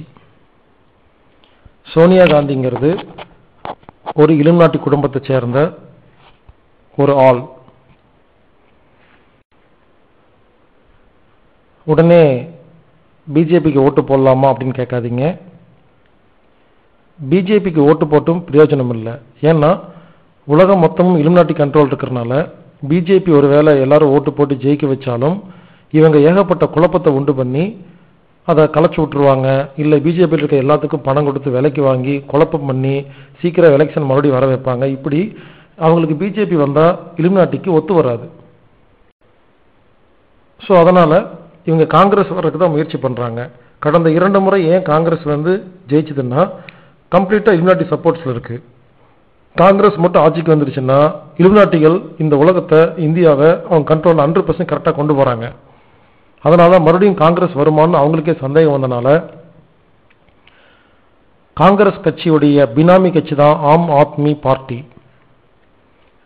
அரவிந்த் கெஜ்ரிவால் அப்படிங்கிறவர் இலுமினாட்டியுடைய ஒரு தலையாட்டு பொம்மை. யோசிச்சு பாருங்க, இந்தியாவில் எத்தனை பேர் எவ்வளவு கட்சி வச்சுட்டு எத்தனை வருஷமா கஷ்டப்பட்டு ஒரு ஸ்டேட்டை பிடிக்கிறதுக்கு இவ்வளவு கஷ்டப்பட்டு இருக்கும் பொழுது யாரு பேருன்னே தெரியாத அரவிந்த் கெஜ்ரிவால்னு ஒருத்தர் திடீர்னு எப்படிங்க இந்தியாவில் இவ்வளவு பெரிய கட்சி ஆரம்பிச்சு எல்லா ஸ்டேட்லயும் எப்படிங்க போட்டி போட முடியும்? எல்லா டிவி சேனல் எல்லாமே எப்படிங்க சப்போர்ட் பண்ணுது? யாராவது யோசிச்சு பார்த்தீங்களா? அவருக்கே தெரியாது. ஒரு விஷயம் புரிஞ்சுக்குங்க, இலுமினாட்டிக்கு தான் பணம் கொடுத்து இவரை தூக்கிட்டு போறாங்கன்னு அவருக்கே தெரியாது. அவர் ஒரு டம்மி பீஸ். இப்ப இலுமினாட்டி என்ன பண்றாங்க, காங்கிரஸ் மேல யாருக்கெல்லாம் அதிருப்தி இருக்கோ அந்த ஓட்டெல்லாம் ஆம் ஆத்மி கட்சிக்கு வர மாதிரி ஏற்பாடு பண்ணி எலெக்ஷன் வரைக்கும் ஆம் ஆத்மி கட்சிங்கிறது ஒரு தனி கட்சி மாதிரி இருக்கும். எலெக்ஷன் முடிச்ச உடனே ஆம் ஆத்மி கட்சியில ஜெயிச்ச எல்லாரும் ஒன்று சேர்ந்து காங்கிரஸுக்கு ஆதரவு கொடுத்து காங்கிரஸ் ஜெயிக்க வைக்கிறதா இப்ப பிளான். இது கூட தெரியாத முட்டாளா இந்தியாவில் வாழ்ந்துட்டு இருந்தா நான் ஒன்றும் பண்ண முடியாது. அதே மாதிரி தமிழ்நாட்டில் புரட்சி தலைவி ஜெயலலிதா அவர்கள் ஆரம்பிச்ச ஒரு பினாமி கட்சிக்கு பேர் தான் விஜயகாந்த் கட்சி. விஜயகாந்த் கட்சி என்பது என்னன்னா புரட்சி தலைவி ஜெயலலிதாவுடைய சொந்த கட்சி. ஸோ தமிழ்நாட்டில் என்ன நடக்குதோ அதான் இந்தியாவில் நடந்துட்டு இருக்கு. ஜெயலலிதா என்ன பண்ணியிருக்காங்கன்னா தன் மேல யாருக்கெல்லாம் தமிழ்நாட்டில் அதிருப்தி இருக்கோ அந்த ஓட்டையெல்லாம் வாங்குறதுக்கு விஜயகாந்த் அப்படிங்கிற கட்சியை உருவாக்கி இருக்காங்க. யோசிச்சு பாருங்க, வடிவேல் வாயை திறந்து பேசணும்னு எலெக்ஷன் முடிச்சதுக்கப்புறம் இது வரைக்கும் அவர் ஒரு படத்திலாவது நடிக்க சான்ஸ் கிடைச்சதா? அவர் எந்த நிலைமையில் இருக்காரு? அப்படி இருக்கும்பொழுது விஜயகாந்த் மட்டும் எப்படி தைரியமா சட்டமன்றத்தில் போய் கையை காட்டி ஜெயலலிதாக்கு முன்னால எப்படிங்க பேச முடியும்? ஏன்னா இவங்க சொல்லி கொடுத்ததுதான் திட்டுறாங்க. ஒரே காமெடிங்க. இந்த ஒரு காமெடி மட்டும் உங்களுக்கு புரிஞ்சிருச்சுன்னா உலக ரகசியம் எல்லாமே புரிஞ்சிடும். ஒரு ஆளுங்கட்சி தனக்கு எதிராக ஒரு எதிர்கட்சியை இவங்களே செலக்ட் பண்ணிக்கிறாங்க, இவங்களாம் ஆட்சி பண்றாங்க. அதே மாதிரி காங்கிரஸ் உடைய பினாமி கட்சி தான் ஆம் ஆத்மி கட்சி, ஜெயலலிதாவின் பினாமி கட்சி தான் விஜயகாந்த் கட்சி. நம்ம என்ன பண்ணுவோம், லூசுத்தனமா இவங்க மேல இருக்கிற கோபத்தை கொண்டு போய் அங்க ஓட்டு போடுவோம். எங்க போட்டாலும் அங்கதாங்க போகும். தமிழ்நாட்டில் எது நடக்குதோ அதே தான் இந்தியாவில் நடந்துட்டு இருக்குது, சென்ட்ரல் நடந்துட்டு இருக்குது. தயவுசெய்து புரிஞ்சுக்குங்க. அண்ணா ஹசாரே அப்படிங்கிற ஒருத்தரை தேவையில்லாம இன்டர்நேஷனல் லெவல்ல ஃபேமஸ் பண்ணி விட்டு அதுல இருந்து பிரிஞ்சு வந்து திடீர்னு கட்சி ஆரம்பிச்சு எப்படி ஒரே நாள்ல இவ்வளவு யோசிச்சு பாருங்க. இந்தியா ஃபுல்லா கட்சி ஆபீஸ் வச்சாச்சு. இந்தியா ஃபுல்லா எவ்வளவு பணம் தேவைப்படுறீங்களோ ஒரு கட்சி ஆரம்பிக்கிறதுக்கு எப்படி முடியுதுன்னா, இலுமினாட்டிகள் எப்படியாவது காங்கிரஸை மறுபடியும் ஜெயிக்க வைக்கணும் அப்படிங்கறக்காக ஆம் ஆத்மிங்கிற புதிய கட்சியை ஓபன் பண்ணிருக்காங்க. ஆம் ஆத்மி அண்ட் காங்கிரஸ் கட்சிங்கிறது 100% இலுமினாட்டியின் சொந்த கட்சி. இந்த மோடிக்கு மட்டும் ஏன் வந்து இந்த மனித வெடிகுண்டு மிரட்டல் டிவியில பாருங்க, நரேந்திர மோடிக்கு மனித வெடிகுண்டல் மிரட்டல் கொடுக்கறாங்க அப்படின்னு தீவிரவாதிகள் சொல்றதா டிவியில காமிக்கிறாங்க. இது தீவிரவாதிகள் சொல்லல, இலுமினாட்டி சொல்றாங்க. உன்னை கொண்டு போடுவேன், ஒழுங்கா பேசாம இருந்து மிரட்டிட்டு இருக்காங்க. இதுக்கு தான் இத்தனை தீவிரவாத இயக்கத்தை நடத்திட்டு இருக்காங்க. டைரக்டா இலுமினாட்டிகள் எப்பவுமே யாரையும் கொல்றது இல்ல, அதுக்கு போய் தீவிரவாதிகள் வச்சுக்குவாங்க. அவங்க சொல்ற மாதிரி சொல்லி திடீர்னு ஒரு நாள் போட்டு தள்ளிடுவாங்க. கேட்டா தீவிரவாதிகள் கொலை பண்ணிட்டாங்க அப்படின்னு சொல்லுவாங்க. நீங்க யாருக்கு ஓட்டு போடலாம் சரிங்க, ஆள போறது நம்ம இலுமினாட்டி தான். அப்புறம் யாருக்கு ஓட்ட என்ன உங்களுக்கு? அதனால நான் என்ன சொல்றேன்னா, நம்ம ஆளை ஜெயிக்க வைக்கிறத விட ஜெயிச்ச ஆளை நம்ம ஆளா மாத்துறது சுலபம். நீங்க யாருக்கு வேணா ஓட்டு போடுங்க, உங்களுக்கு யாரு பிடிச்சிருக்கோ அவங்களுக்கு போய் ஓட்டு போடுங்க. ஆனா ஓட்டு போட்டு முடிச்சுட்டு வந்துட்டு யாரு ஜெயிக்கிறாங்களோ, இப்போ வேற வழி இல்லையா, யாரோ ஜெயிச்சிட்டாங்க, சிஎம் பிஎம் மினிஸ்டர் ஆயிட்டாங்களா, விடுங்க, யாரோ இருந்துட்டு போறாங்க, அவங்க போட்டோ வீட்டுல வைங்க. எல்லாரும் நம்ம எல்லாரும் ஒண்ணு சேருவோம், டெய்லி உட்காருவோம், அவங்க போட்டோவை பார்த்துட்டு கண்ணை மூடி அவங்க நினைச்சு பார்த்து இவங்க நல்ல காரியம் மட்டுமே செய்கிறார்கள் அப்படின்னு நினைச்சு பாருங்க. அவங்க ஒருவேளை கெட்டவங்களா இருந்தாலும் வேற வழி இல்லாம நல்ல காரியம் செஞ்சுதான் ஆகணும். ஜான் எஃப் கென்னடி, அப்ரஹாம் லிங்கன்லாம் ஏன் திடீர்னு இலுமினாட்டி குடும்பத்திலிருந்து திடீர்னு நல்லவங்களா மாறினாங்கன்னா, பொதுமக்கள் அத்தனை பேர் அவங்களை நம்பினாங்க. இவங்க நமக்கு நல்லது பண்ணுவாங்க அப்படின்னு நம்பும் பொழுது அந்த நம்பிக்கை அந்த மாதிரி நடந்துருச்சு. அதனால இனிமேல் நம்ம எல்லாரும் என்ன பண்ணுவோம், நல்ல காரியத்தை திரும்ப திரும்ப நினைச்சு பார்ப்போம். பாருங்க, அமெரிக்கா வந்து நரேந்திர மோடிக்கு வந்து விசா கொடுக்கல அமெரிக்காவுக்கு போறதுக்கு. ஏன்னா இலுமினாட்டி அவன் கொடுக்க மாட்டான். இதே பாத்தீங்கன்னா சிதம்பரம், லல்லு பிரசாத் யாதவ், மன்மோகன், இவங்க 3 பேத்துக்கும் இவங்க அப்ளை பண்ணாமே இன்விடேஷன் விசா வந்திருக்கு. இன்விடேஷன் விசானா எப்படின்னா, அவங்கள விசா கொடுத்துருவாங்க. அப்ப யோசிச்சு பாருங்க, யாருக்கெல்லாம் அமெரிக்காவுக்கு போய் கேட்காமையே இன்விடேஷன் விசா வருதோ இவங்கெல்லாம் இலுமினாட்டி குடும்பத்திற்கு மொத்தமா சப்போர்ட் பண்ணிட்டு இருக்காங்கன்னு அர்த்தம். இது இவங்களுக்கு தெரியுமா தெரியாதான்னு கூட தெரியாதுங்க. தயவு செய்து புரிஞ்சுக்குங்க. நான் எல்லாத்தோட பேரும் சொல்றேன் அப்படிங்கறக்காக தயவு செய்து அவங்க மேல கோவப்படாதீங்க. இவங்களுக்கெல்லாம் இலுமினாட்டியோட கண்ட்ரோல்ல தான் இருக்கும்னு கூட தெரியாதுங்க. ஏதோ பெரிய பெரிய கம்பெனிகள், ராட்சச கம்பெனிகள், கார்பரேட் கம்பெனி எல்லாம் நமக்கு உதவி செய்து நினைச்சிட்டு இருக்காங்க. அது that is not a corporate company, அது இலுமினாட்டி அப்படிங்கிற ஃபேமிலி. ஸோ தயவு செய்து எல்லாத்துக்கும் புரிய வைப்போம். இவங்களுக்கெல்லாம் புரியாம தப்பு பண்ணிட்டு இருக்காங்க, இவங்களுக்கு புரிய வச்சா சரியா போயிடும். அதே மாதிரி இந்தியாவுக்கு இலங்கைக்கு சண்டை அப்படிங்கிறது பல கட்சிகள் வந்து பேசிட்டு இருக்கு, ஈழத்தமிழர்கள் ஈழத்தமிழர்கள்னு. உண்மையிலே என்ன நடக்குதுன்னு யாருக்குமே தெரியறது இல்லைங்க. ஈழத்தமிழர் சிங்களத்துக்கு எதிராக இவ்வளவு பேச்சு பேசுறீங்க. தில்லு இருந்தா யாராவது மைக்கு பிடிச்சி இலுமினாட்டி குடும்பம் நான் வன்மையாக கண்டிக்கிறேன் அப்படின்னு சொல்லுங்க பார்க்கலாம். தில்லு இருந்து ஆம்பளையா இருந்தா, எப்ப பார்த்தாலும் இந்தியாவுக்கு ஸ்ரீலங்காவுக்கு பிரச்சனை, இந்தியாவுக்கு பாகிஸ்தானுக்கு பிரச்சனை, இந்தியாவுக்கு சைனாக்கு பிரச்சனை, உட்கார்ந்துட்டு வாய்களையே மைக்கு பிடிச்சி பேச வேண்டியது. உண்மையான பிரச்சனை இந்தியாவுக்கு பாகிஸ்தானுக்கு கிடையாது, இந்தியாவுக்கு சைனா கிடையாது, இந்தியாவுக்கு ஸ்ரீலங்கா கிடையாது, உலகத்துக்கும் இலுமினாட்டிக்கு தான் ஃபைட். சோ அதை பத்தி பேசுங்க. இப்போ எனக்கு தெரிஞ்சு இந்தியாவில் ஓப்பனா இலுமினாட்டிக்கு எதிராக பேசுறது மொத்தம் 3 பேருங்க. என்ன சேர்த்து 4 பேரு. அதுல ஒருத்தர் செத்துட்டாரு, ராஜீவ் தீட்சித்னு பேரு. அவர் தான் ஓப்பனா பேச ஆரம்பிச்சாரு. பேசணும்னா கொலை பண்ணிட்டாங்க. அடுத்தது ராம்தேவ் பாபா பேசிட்டு இருக்கிறாரு. நரேந்திர மோடி பேசுறது இல்ல, பட் அவருக்கு நேரடியா எதிராக ஆக்ஷன் பண்ணிட்டு இருக்காரு. இப்போ நான் பேசிட்டு இருக்கேன். இனி இப்படி யாரு பேசுறாங்க லிஸ்ட் எல்லாம் போடக்கூடாதுங்க. எல்லாரும் பேச ஆரம்பிச்சுட்டா யாரு பேசுறாங்க எங்க பேசுறாங்கன்னு தெரியக்கூடாதுங்க. வடிவேல் படத்துல வர மாதிரி எங்கிருந்து அடிக்கிறாங்கன்னு தெரியக்கூடாது, எல்லாருக்கும் அடிக்கணும். அதுக்காக உங்க எல்லாத்தையும் நான் பிஜேபி சப்போர்ட் பண்ணி ஓட்டு போடுங்கன்னு சொல்றதுக்காக நான் பேச வரல. தயவு செய்து புரிஞ்சுக்குங்க. நம்ம எல்லாரும் ஒன்று சேர்ந்து ஒரு முடிவெடுப்போம். இனி என்ன பண்ணணும் அப்படிங்கறத யோசிப்போம். இப்ப இருக்கிற நிலைமையை நான் சொல்லியிருக்கிறேன். எல்லாரும் யோசிச்சு, என்னை விட பெரிய அறிவால நிறைய பெரியவங்கள்லாம் இருக்கிறீங்க. நான் ஏதாவது பேசும்போது அதுல ஏதாவது பிழை இருந்தா தயவு செய்து நான் மன்னிச்சிருங்க. எனது நோக்கம் உலக மக்கள் ஆரோக்கியம் அமைதிங்கிறத நோக்கமே தவிர வேற யாரையும் கஷ்டப்படுத்திருக்கோ புண்படுத்திருக்கோ நான் பேசல. எனக்கு என்ன செய்யுதுன்னு தெரியல.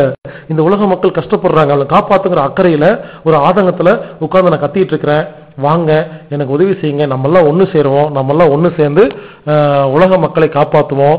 அடுத்த 5 வருஷத்துக்கு அப்புறமா நடக்கிற எலெக்ஷன்லயாவது முதல்ல முடிவு பண்ணி நம்ம என்ன பண்ணலாம் அப்படிங்கிறத தெரிஞ்சுக்குவோம். இப்ப 24 நாள் தான் இருக்கு. இந்த 24 நாள்ல என்ன பண்ண முடியும்னு தெரியல.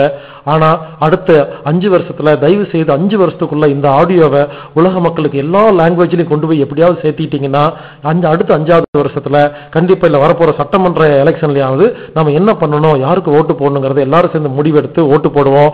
ஆக மொத்தம் புரிஞ்சுக்குங்க, நீங்க யாருக்கு ஓட்டு போட்டாலும் அது ஜெயிக்க போறது இலுமினாட்டி தான். நீங்க ஓட்டு போட்டாலும் சரி போடாட்டியும் சரி ஆல்ரெடி எல்லாமே டிசைடட். யாரு வரணும், யாரு சிஎம் ஆகணும், யாரு பிஎம் ஆகணும், மினிஸ்டர் ஆகணுங்கிறது எல்லாமே ஏற்கனவே முடிவு பண்ணிடுறாங்க. ஓட்டு என்பது ஒரு கண்கட்டி வித்தை மட்டும்தான் அப்படிங்கிறத தயவு செய்து புரிஞ்சுக்குங்க. மேற்கொண்டு சந்தேகம் இருந்தா peaceomaster@gmail.com peaceomaster@gmail.com மெயில் அனுப்புங்க. தயவு செய்து இந்த மெயில்ல தேவையில்லாம கண்டதெல்லாம் அனுப்பிச்சிட்டு இருக்காதீங்க. ரொம்ப முக்கியமான விஷயம் இருந்தா மட்டும் அனுப்புங்க. எல்லா மெயிலையும் என்னால பார்க்க முடியாது. ஒரே நாள்ல 500 மெயில் 1000 மெயில் வந்தா அதுக்கு பாக்குறதுக்கு டைம் இருக்காது. பல பேர் மெயில் அப்படிட கதையா கண்டதெல்லாம் எழுதி அனுப்புறீங்க. படிக்கிறதுக்கு டைம் பத்த மாட்டேங்குது. பெரிய லென்த்தியா இருக்கு. ஷார்ட்டா ஸ்வீட்டா சிம்பிளா சொல்லுங்க. தேவையில்லாத விஷயத்தெல்லாம் பேசாதீங்க. வளவளன்னு டைம் வேஸ்ட் பண்ணாதீங்க.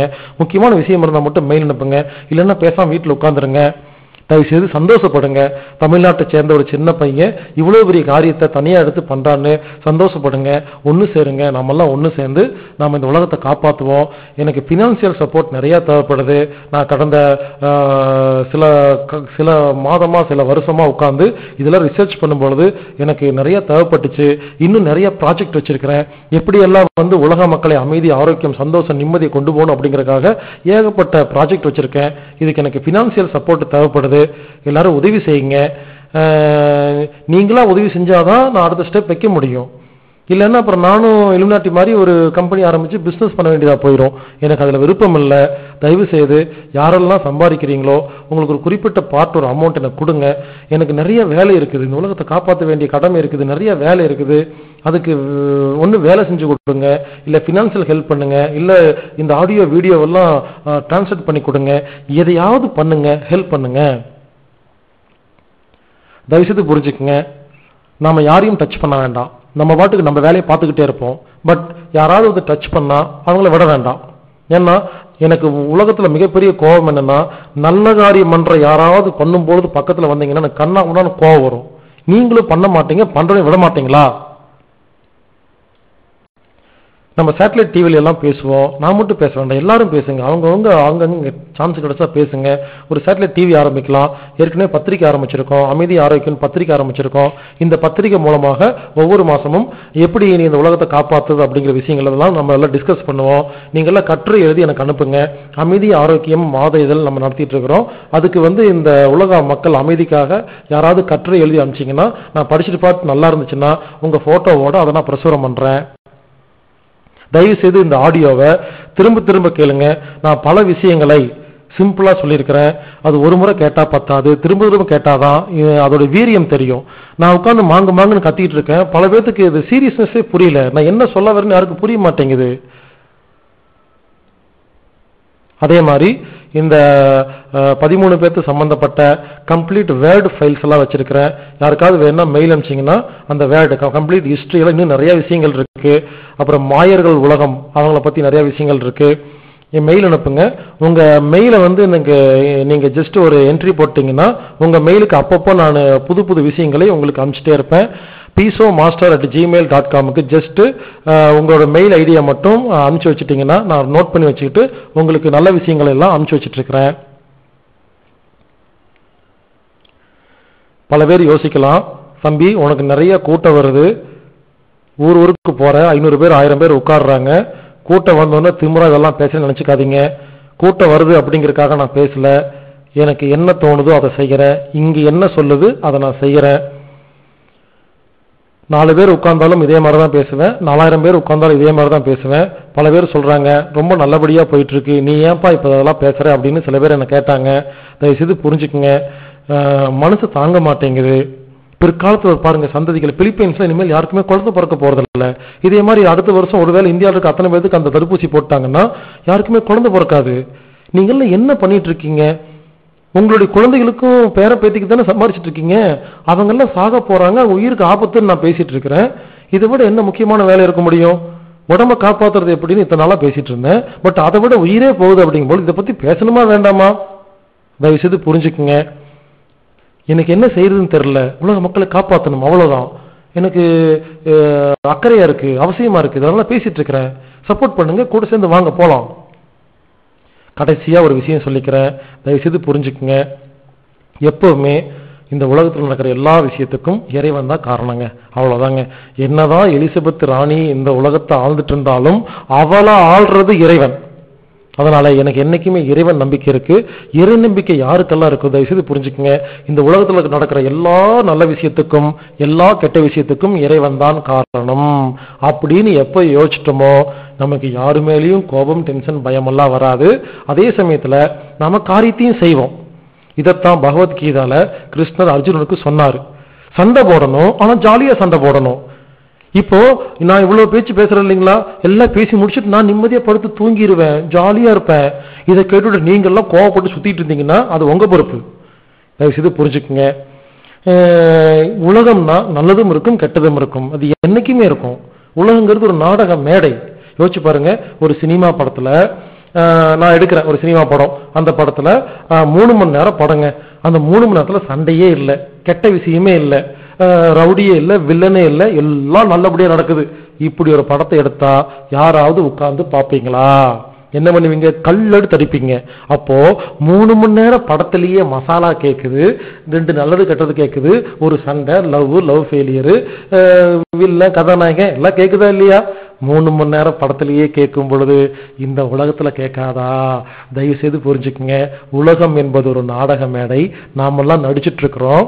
ஒருவேளை போன ஜென்மத்துல நாம இலுமினாட்டியா கூட நம்ம பிறந்திருக்கலாம், இப்போதுக்கு ஆப்போசிட்டா பிறந்திருக்கலாம். எனிவே எந்த கடவுள் நமக்கு எந்த ஒரு வேஷம் கொடுக்கிறாரோ அந்த வேஷத்தை ஒழுங்கா போடணும், அவ்வளவுதான். இப்ப எனக்கு தோணுது நான் பேசிட்டு இருக்கிறேன், நாளைக்கு எனக்கு வேற ஒண்ணு தோணு நான் பண்ணிட்டு இருப்பேன். இப்படி நமக்கு என்ன தோணுதோ அதை செய்யுங்க, ரொம்ப யோசிக்காதீங்க. உலகத்தில் நல்லது கெட்டது பாருங்க. இவ்வளவு நேரம் கெட்ட விஷயத்தை பத்தி ரொம்ப நேரம் பேசிட்டு இருந்தேன், நானு அப்படியே மாத்தி பேசுறேன்னா இதுதாங்க உண்மை. ஏன்னா உலகத்துல நல்லதும் இருக்கும் கெட்டதும் இருக்கும்.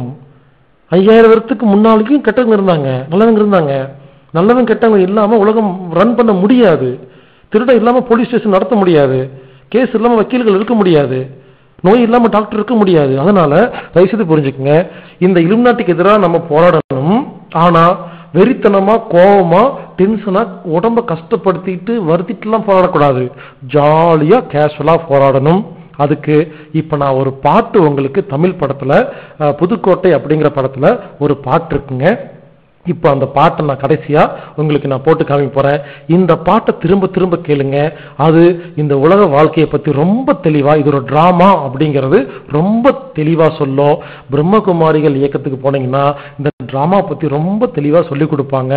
இந்த உலகமே ஒரு நாடக மேடை, ஒரு டிராமான்னு புரிஞ்சிருச்சுன்னா நாம என்ன கேரக்டர் பண்றோம் அப்படிங்கறத மட்டும்தான் யோசிக்கணுமே தவிர, வில்லன் கேரக்டர் கொடுத்தாலும் பண்ணணும், கதாநாயகன் கேரக்டர் கொடுத்தாலும் பண்ணணும், சில நேரத்தில் காமெடி கேரக்டரும் கிடைக்கும், அதுவும் பண்ணணும். சோ நம்ம என்ன கேரக்டர் பண்றோம்னு மட்டும் யோசிங்க, ரொம்ப எல்லாம் யோசிக்காதீங்க. ஆக மொத்தம் எது செஞ்சாலும் டெய்லி நிம்மதியா படுத்து தூங்கிட்டு சௌக்கியமா சாப்பிடுங்க. அடுத்தது சில யூடியூப் லிங்க் எல்லாம் சொல்றேங்க. டேவிட் ஐக் அப்படின்னு ஒருத்தர் இருக்கிறாரு, DAVIDICKE. டேவிட் ஐக் in Australia, time of அன்ஸ்லேவ் humanity அப்படின்னு நீங்க கூகுளில் சர்ச் பண்ணீங்கன்னா யூடியூப் வீடியோலாம் கிடைக்கும். மறுபடியும் சொல்றேன், டேவிட் ஐக் DAVIDLICKE in Australia time to அன்ஸ்லேவ் humanity அப்படிங்கிற பேர்ல சர்ச் பண்ணுங்க. இவரு டேவிட் ஹைக் வந்து ஆன்டி இலுமினாட்டி, இது லிசார்ட் தியரி அப்படின்னு சொல்லி இந்த இலுமினாட்டி சம்பந்தமா கம்ப்ளீட் விஷயங்களை இவர் ரொம்ப தெளிவா சொல்றாரு. இது ஒண்ணு. ரெண்டாவது, த இலுமினாட்டிஸ் நியூ வேர்ல்டு ஆர்டர் அப்படின்னு போட்டீங்கன்னா, த இலுமினாட்டிஸ் அக்டோபர் சர்ப்ரைஸ் அப்படின்னு போட்டீங்கன்னா சில வீடியோஸ் எல்லாம் வரும். இது கொஞ்சம் இன்ட்ரெஸ்டிங்கா இருக்கும். அடுத்தது, ஃப்ரிட்ஜ் ஸ்பிரிங்மேயர் அப்படின்னு ஒருத்தர் இருக்கிறாரு. இவர் இலுமினாட்டி பத்தி கம்ப்ளீட் ஸ்டோரியை வந்து யூடியூப்ல போட்டிருக்காரு. FRITZ SPRINGMEIER, அதாவது www.thewatcherfiles.com/bloodline/ அப்படின்னு போட்டீங்கன்னா சில ஃபைல்ஸ் எல்லாம் வரும். இதெல்லாம் படிச்சு பார்த்தீங்கன்னா இதை பத்தி விளக்கமா இருக்கும். THEWATCHERFILES.com/bloodline/ அப்படின்னு போட்டு பாருங்க. அதே மாதிரி ஸ்ரீ ரவிசங்கர் ஆர்ட் ஆஃப் லிவிங்ல இவர் வந்து exposed Aravind Kejriwal AAP creation of Congress via media அப்படின்னு ஒரு யூடியூப் விட்டுருக்கிறாரு. இதை பாருங்க, இதுல நிறைய விளக்கங்கள் இருக்கும். அப்புறம் ஜாகீர் நாயக்கர் அவர்கள் செப்டம்பர் மாசம் நடந்த இந்த ட்வின் டவர் இடிக்கிறத பத்தி ரொம்ப தெளிவா சொல்லியிருக்கிறாரு. Who is behind 9/11 attack in Tamil doctor Zakir Naik அப்படின்னு யூடியூப்ல போய் பாருங்க. ஜாகீர் நாயக் இதை பத்தி தெளிவா பேசியிருக்கிறாரு. அதே மாதிரி இலுமினாட்டி ட்ரைனிங் வீடியோ லீக்டு அப்படின்னு சொல்லி ஒரு வீடியோ பார்த்தீங்கன்னா இவங்க பிளான் எல்லாம் தெரியும். அதுக்கப்புறம் புக் இருக்குதுங்க. இந்த புக்கில் படிச்சீங்கன்னா இவங்களோட கம்ப்ளீட் கதை தெரியும். ஆனா பாருங்க, புக்கை படிக்கும் பொழுது அது ஒரு கதை மாதிரி இருக்கும். இது இந்த விஷயம் இலுமினாட்டி அப்படிங்கிற சப்ஜெக்ட் தெரிஞ்சவங்க படிச்சா மட்டும்தான் அடுத்த பிளானை பத்தில தெளிவா சொல்லுவாங்க. டாவின்சி கோட் அப்படிங்கிறது இதை பத்தி தான் சொல்லுது. சீக்ரெட் அப்படிங்கிறத பத்தி தான் சொல்லுது. அந்த புக்கு பேரு 3 புக்குங்க. மைக்கேல் ஹாக்னி அப்படின்னு அவர் எழுதுனது. Mic ஹாக்னி MIKEHOCKNEY. அந்த புக்கு பேரு த millionaires death club prohibition A. அடுத்தது ARAMGEDAN கான்ஸ்பிரன்சி, அர்மெண்டன் கான்ஸ்பிரன்சி, த சோல் கேமரா அப்படின்னு புதுசா இன்னொரு புக்கு எழுத போறாங்க. த சோல் SOULCAMERA, த சோல் கேமரா அப்படிங்கிற புக்கு நீங்க இன்னும் வரலன்னு நினைக்கிறேன். அந்த புக்கு மட்டும் படிச்சிட்டீங்கன்னா, இந்த நான் சொல்ற இந்த 3 புக்கும் படிச்சிட்டீங்கன்னா இந்த இலுமினாட்டியோட கம்ப்ளீட் கதை, அதுக்கப்புறம் அவனுடைய அடுத்த கட்ட நடவடிக்கை எல்லாமே ரொம்ப தெளிவா இருக்கும். இதுல காமெடி என்னன்னா, இந்த புக்கு இவங்களே காசு கொடுத்து எழுதுனது, இவங்களை பத்தி இவங்களே எழுதிக்கிறாங்க. பட் இவங்க என்ன சொல்றாங்கன்னா, கண் இருக்கிறவங்க மட்டும் தான் எனக்கு எங்களை தெரிவாங்க, காது இருந்தா மட்டும்தான் எங்களை பார்க்க முடியுங்கிறத ரொம்ப தெளிவா சொல்றாங்க. அதுக்கப்புறம் விகடன் பிரசுரத்துல தமிழ் புக்கு வந்து இந்த உலகம் 20 பேருக்கு சொந்தம் அப்படின்னு வேங்கடம் அப்படிங்கிறவர் ஒரு புக் எழுதியிருக்கிறாரு. அந்த புக்கு வாங்கி ஃபுல்லா முழுசா படிங்க. இதுல ரொம்ப விளக்கமா தெளிவா எல்லா விஷயத்தையும் அழகா போட்டிருக்குது. எல்லா புக்கையும் படிங்க. தயவு செய்து தொடர்புல இருங்க. உடவை பத்தி தெரிஞ்சுக்கிறதுக்கு அனாட்டாமிக் தெரப்பி ஹீலர் பாஸ்கர், மனசை பத்தி தெரிஞ்சுக்கிறதுக்கு த smell of the mind master Bhaskar, இது உலக அரசியலை பத்தி தெரிஞ்சுக்கிறதுக்கு உலக அரசியல் பீசோ மாஸ்டர். இப்படி பல ரூபத்துல பல விஷயங்களை நாம சொல்லிட்டு இருக்கிறோம். கூடி சீக்கிரம் இன்னும் பல விஷயங்களை சொல்லிட்டு இருப்போம். தயவு செய்து புரிஞ்சுக்குங்க, சப்போர்ட் பண்ணுங்க. சப்போர்ட் நிறைய தேவைப்படுதுங்க. சின்ன பையன் தனியா போராடிட்டு இருக்கிறேன், உதவி செய்யுங்க, கை கொடுங்க, வாங்க எல்லாம் ஒண்ணு சேர்ந்து போவோம். வாழ்க வையகம், வாழ்க வளமுடன், குருவே துணை, எல்லா புகழும் இறைவனுக்கே. வாழ்க வளமுடன், வாழ்க வளமுடன்.